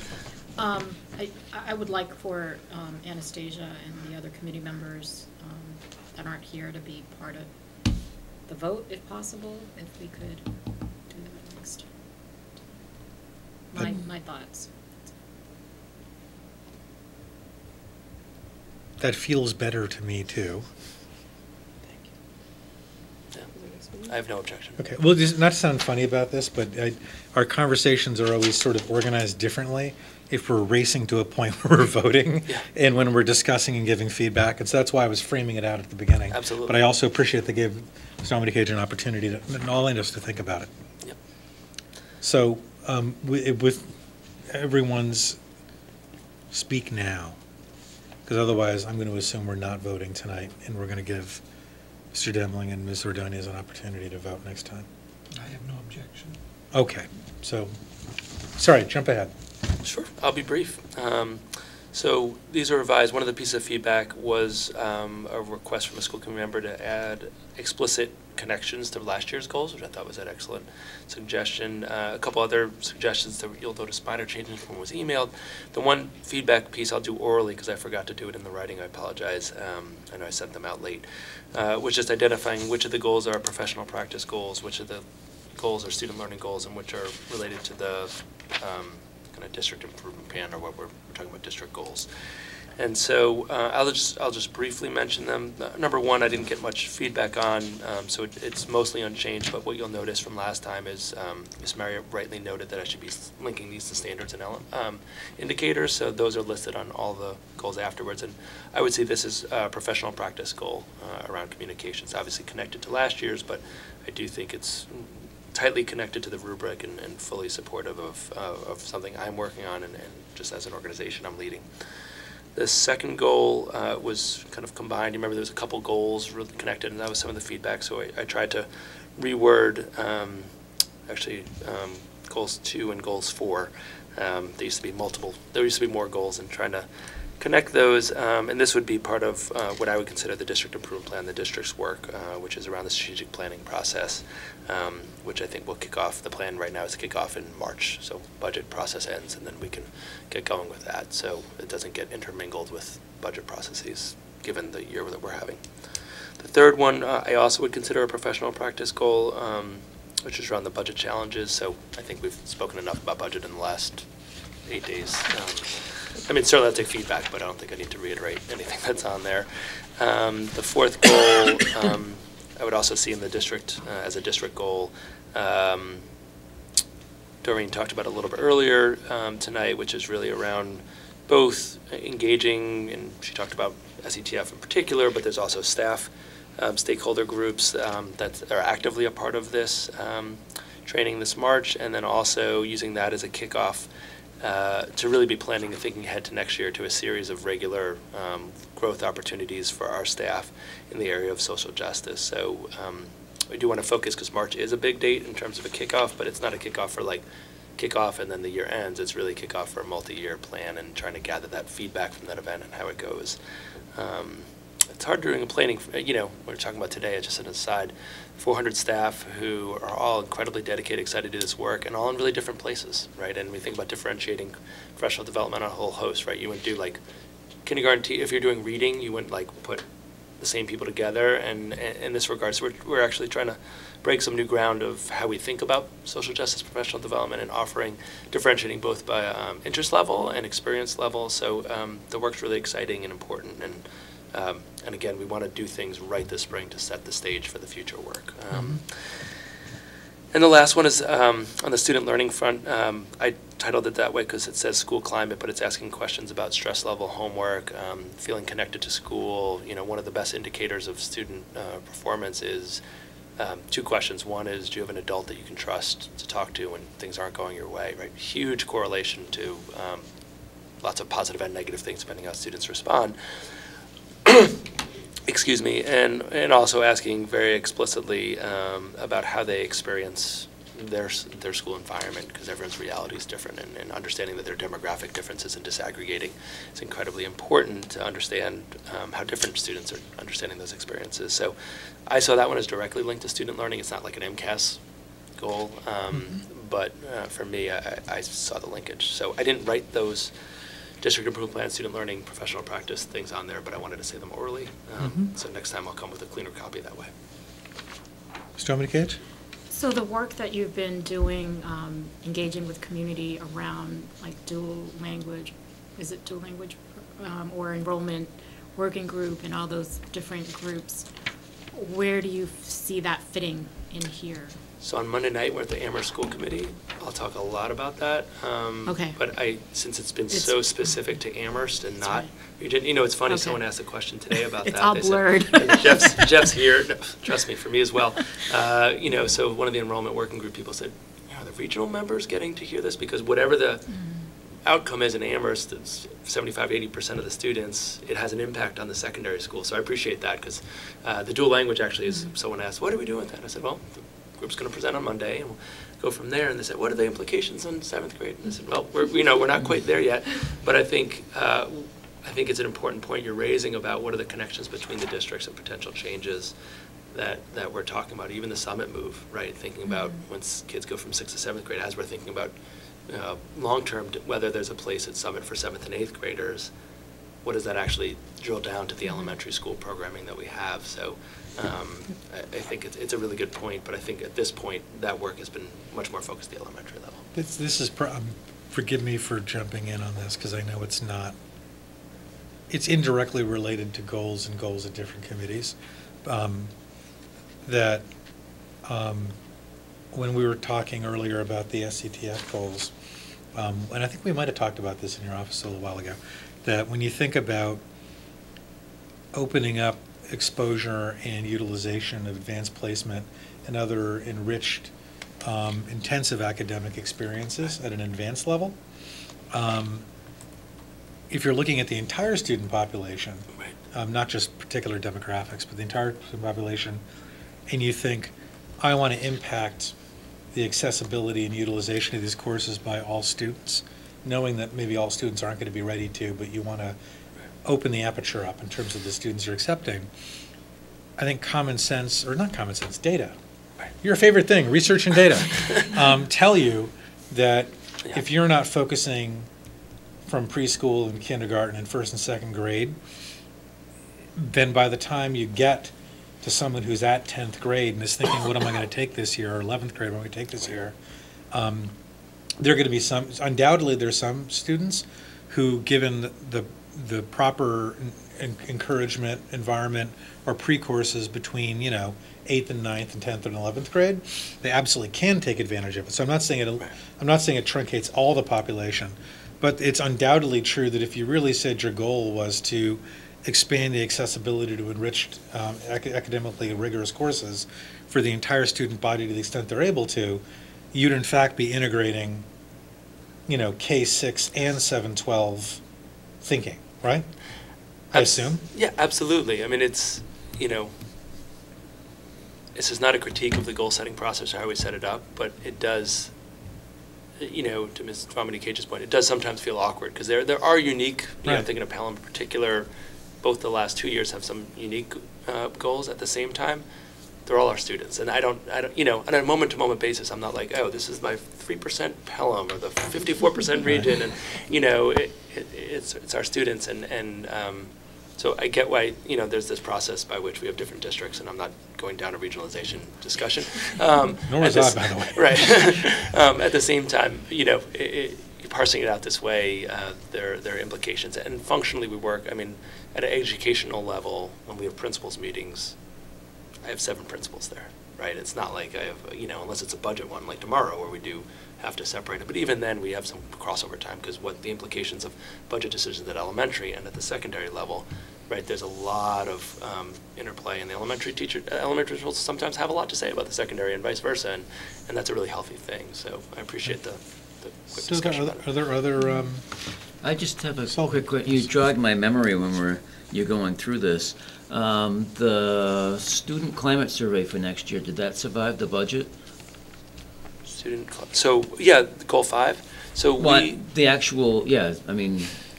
So we not the goal, the actual survey. Not the goal, but the actual survey. So, right. So when we went to the conference in the Challenge Success Conference in the fall, we're utilizing part of what they offered us at that conference is their survey, which they use on hundreds of schools, and we've the principals have all adapted it, you know, with teacher feedback on to work for them. So there's no cost. Well, the cost was already connected to the conference. We're not using the same survey that was done a couple years ago. So for not the 2015. So exactly. Sorry, Rick. We're going to start all over again and but create a new data point. Right. I think the key phrase on this one is this annual practice. Right on that goal, so cool. That you know, I understand the concerns that one might have about not doing that survey, and I think there's critiques there. I think there's critiques of the survey, but for me, we have to do something that's sustainable. And I like that we took a national survey, and the principals worked with teachers at one a staff meeting, one a small group meeting of mental health folks, and have made it our own.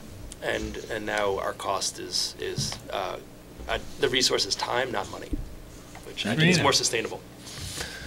Will the survey be the same for multiple years? Yeah, that's the idea. So that we, what we all want is have 5 years. I mean, we were on I think I might have told the story. I apologize if I did. So on the traveling back, and there was a principal from another school in sort of 495 area, and he had 10 years of climate data survey, and Mr. Jackson and I were like drooling, because that's really what you want to have. Because if you have only 1 year, you're getting the snapshot that's valuable. But what's really valuable is we have this data. We use it, we inform our practice, we then get more snapshots, and we actually see trends over time. So that's what we're going to do. Community Cage? Rick Hood is probably raising his hand. For good reason. I mean, yes. But his points are true, right? It's. I mean, he said it about multiple factors. Not just the climate. Is one data point is one data point. What we're really looking for is trends and seeing how we're doing over time, so that it actually informs our practice. It doesn't just become this dangling data point. Well, that's the wonderful connection to the earlier one around district improvement plan, and I think I'm going to note out loud that you, by identifying CPAC and SETF, are talking about developing a strategy in which those other priorities or elements or questions people have around the quality of our service are all integrated into the common plan. It's not like there's a series of disparate plans sitting out there, or even worse, that we have the district's plan and then we have other special plans. Right. The entire point is it's all integrated and cohesive and hopefully self-reinforcing. That's right. And then if we do that right, then the climate survey becomes, as well as periodic and regular CPAC surveys, become super valuable because they're reflecting back on that strategic plan that's being developed, but then implemented. Somebody Cage. So, so when process question or a timeline question, when would you do the mid-year report for this? I don't even know when the evaluation's happening, so it's hard for me to judge. I won't be here probably for that. I'm sad about that, but do we have maybe it's a good March? Do we have 2 meetings in March? We should. We have a March 20th meeting, right? Yeah. I wonder if that can be, since there's not a tremendous amount of feedback I'm hearing to date on the actual goals, can we actually, if we have this in the agenda for the next meeting, could we have that? I think it's an important question. Yeah, I agree. And I think we could then highlight, okay, if there's gonna be approval of the goals on February 13th, how do we want to map out the rest of the process? Because I Yeah. think the mid-cycle is one of them, but I think there's actually other key dates that we should probably map Sure. out, like backwards on, the process is going to end this date, and when do these things need to happen? Well, and not to sound perverse about this, but we have to map it out in such a way that we don't actually approve the final evaluation instrument after we've had all of our votes, elections, and town meetings. Because I think there's a possibility. I mean, there's a theoretical construct in which basically we might have like 6 or 7 new members and like 2 or 3 current members, and seriously, Yeah. I think we'd want to avoid that if we could. Not to sound dumb, Ms. Merritt. This is kind of also around process. Yeah. And thinking about, we've done some thinking as a committee about strengthening our process in general. And so, compared to last time, I didn't get a chance to look at this ahead of time. Yeah, I'm sorry about that. No, not at all. You've listed some kind of,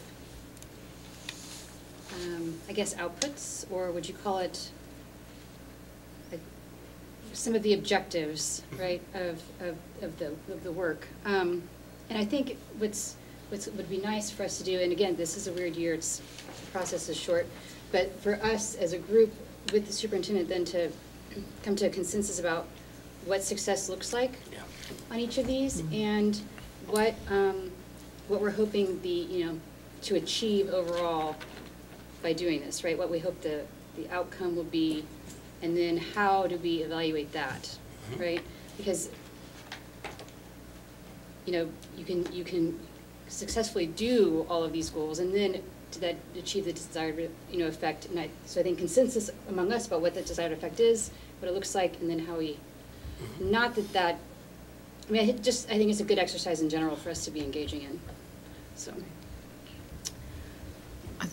Final comments on this topic. Yeah, sure.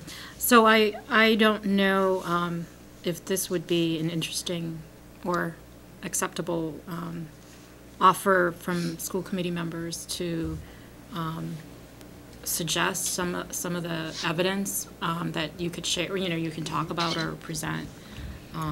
Because I think the new things like the IBB process probably could fit in goal 1 in terms of like the labor management, practice that you're, trying to develop with the association. Also, your committee work outside, like with Mars and with the rural school committee, school network or whatever. RIAC, and your work with the racial imbalance committee. So I think those are good highlights to sort of present as, for us to consider. Skusinski? I think that fits into what do we feel success looks like for these, right? So those are certainly that's what our expectation would be for something like this. And I think it informs us and helps us understand the goal better, and hopefully informs you too in terms of what kind of evidence we're looking for and facilitate that discussion about what is a reasonable success look like in the time frame that we have. And I think that's helpful. Does it make sense to put that as part of the agenda next week prior to approving the goals? Yep. I mean, that way we could get all the members of the committee to think about that for the next meeting. I was just saying that's not next. It's actually, for once, it's not next week. It's throwing me off kilter here. It's actually 2 weeks from now. Yep. I think that would be a good idea. And it's interesting because I think what it would potentially inform also, is that as we get our structure set for the remainder of this current cycle, I think it would be valuable, again, to do something we talked a little bit about last year, of setting up an initial calendar for next year, at least a draft calendar for next year, because I actually kind of agree with you, Superintendent, that in a perfect world, given the idea that you want your annual goals to be aligned with, especially, I mean, for you in particular, more than anyone else, your goals should correspond to sort of goals we have for the district for the year, or even multi-year goals. That I don't think there's anything wrong with the idea that there could be some retreat or discussion, not in August, but at the beginning of the summer rather than the end, and that that could lead to an approval of goals that have already been discussed and started to be worked up, even as the beginning of the first meeting of the next year. And I know I'm getting ahead of myself. My point is, by the same sort of logic, because then that would line up basically your goals, how you're being evaluated with a stronger conception of, when all the teachers show up again in the fall, you're already essentially working on your goals for the year, right? And if you didn't work on them over the summer, you can't do it at the end of August, right? I mean, so as a practical matter, we'd be starting to line up the calendar better with when you've really started afresh to say, what on earth do I want to start doing this coming year, and how does it relate and stuff like that. Yeah, I'll just say historically, one of the challenges that's not personalized to any superintendent is that when the goals get set in the fall, right, in terms of leadership and principals knowing what the goals are, it's just all those things, right? They've already got their schedules, and so I think if there was any way to have it sooner where that could be the lead-in for our administrative retreating week in August, right? If it's always been juxtaposed sort of awkwardly, it's no one's fault, but if we could break that cycle, I think it would actually really have a significant impact on district functioning. Cool. All right. So anything else on this topic? And I say that not only because we're running currently 55 minutes ahead of schedule. It's like, let's keep it that way. It's almost not possible, is it? So at the back of your books, we actually have gifts this meeting, which is kind of cool. So who's going to speak up to read the gifts and make the motion? I mean out loud. Read them out loud. I can. We have donor Marshall and Annie Jones to support James Faison's scholarship in the amount of $250. We have donor Anonymous to support Student Act repair and replacement of swim equipment in the amount of $2,000.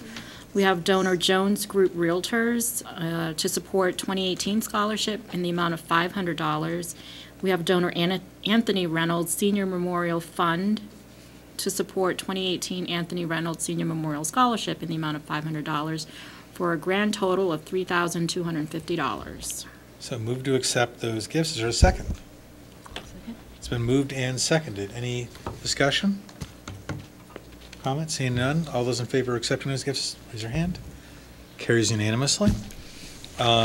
In the floating agenda that you have, meaning not the one that's stapled, but the one that's not stapled, I think we're already starting to create other things that we have on our future agenda. I mean, among them, superintendent goals, superintendent evaluation. Do you want me to read? I think I've got a compiled list if it's helpful. Beyond the four that are in front of us? Okay, go for it. So I've got FY 19 budget hearing, and just as a reminder, I mean, it's chair's discretion, but typically that involves sharing of a budget and then an opportunity for public comment after the budget has been shared, as opposed to typical meetings where feedback happens at the beginning. So that's up to the chair's discretion, but I think historically it's positioned the comments to be more informed by the dialogue that people hear. So that'd be my recommendation, but of course I'll be flexible with whatever you want. You're silly. It's like we could do it the smart way or we could do it the stupid way. It's like, do you want to do it the smart way or the stupid way? These cookies got me all and it's like, because I'm like, all right, Mike, I think we should do it the smart way. I think it's been well received by the public. Not the Eric way. So we also have a school choice hearing. Yes, I'm sorry, but obviously I'm trying to be cautious, but have a strong recommendation.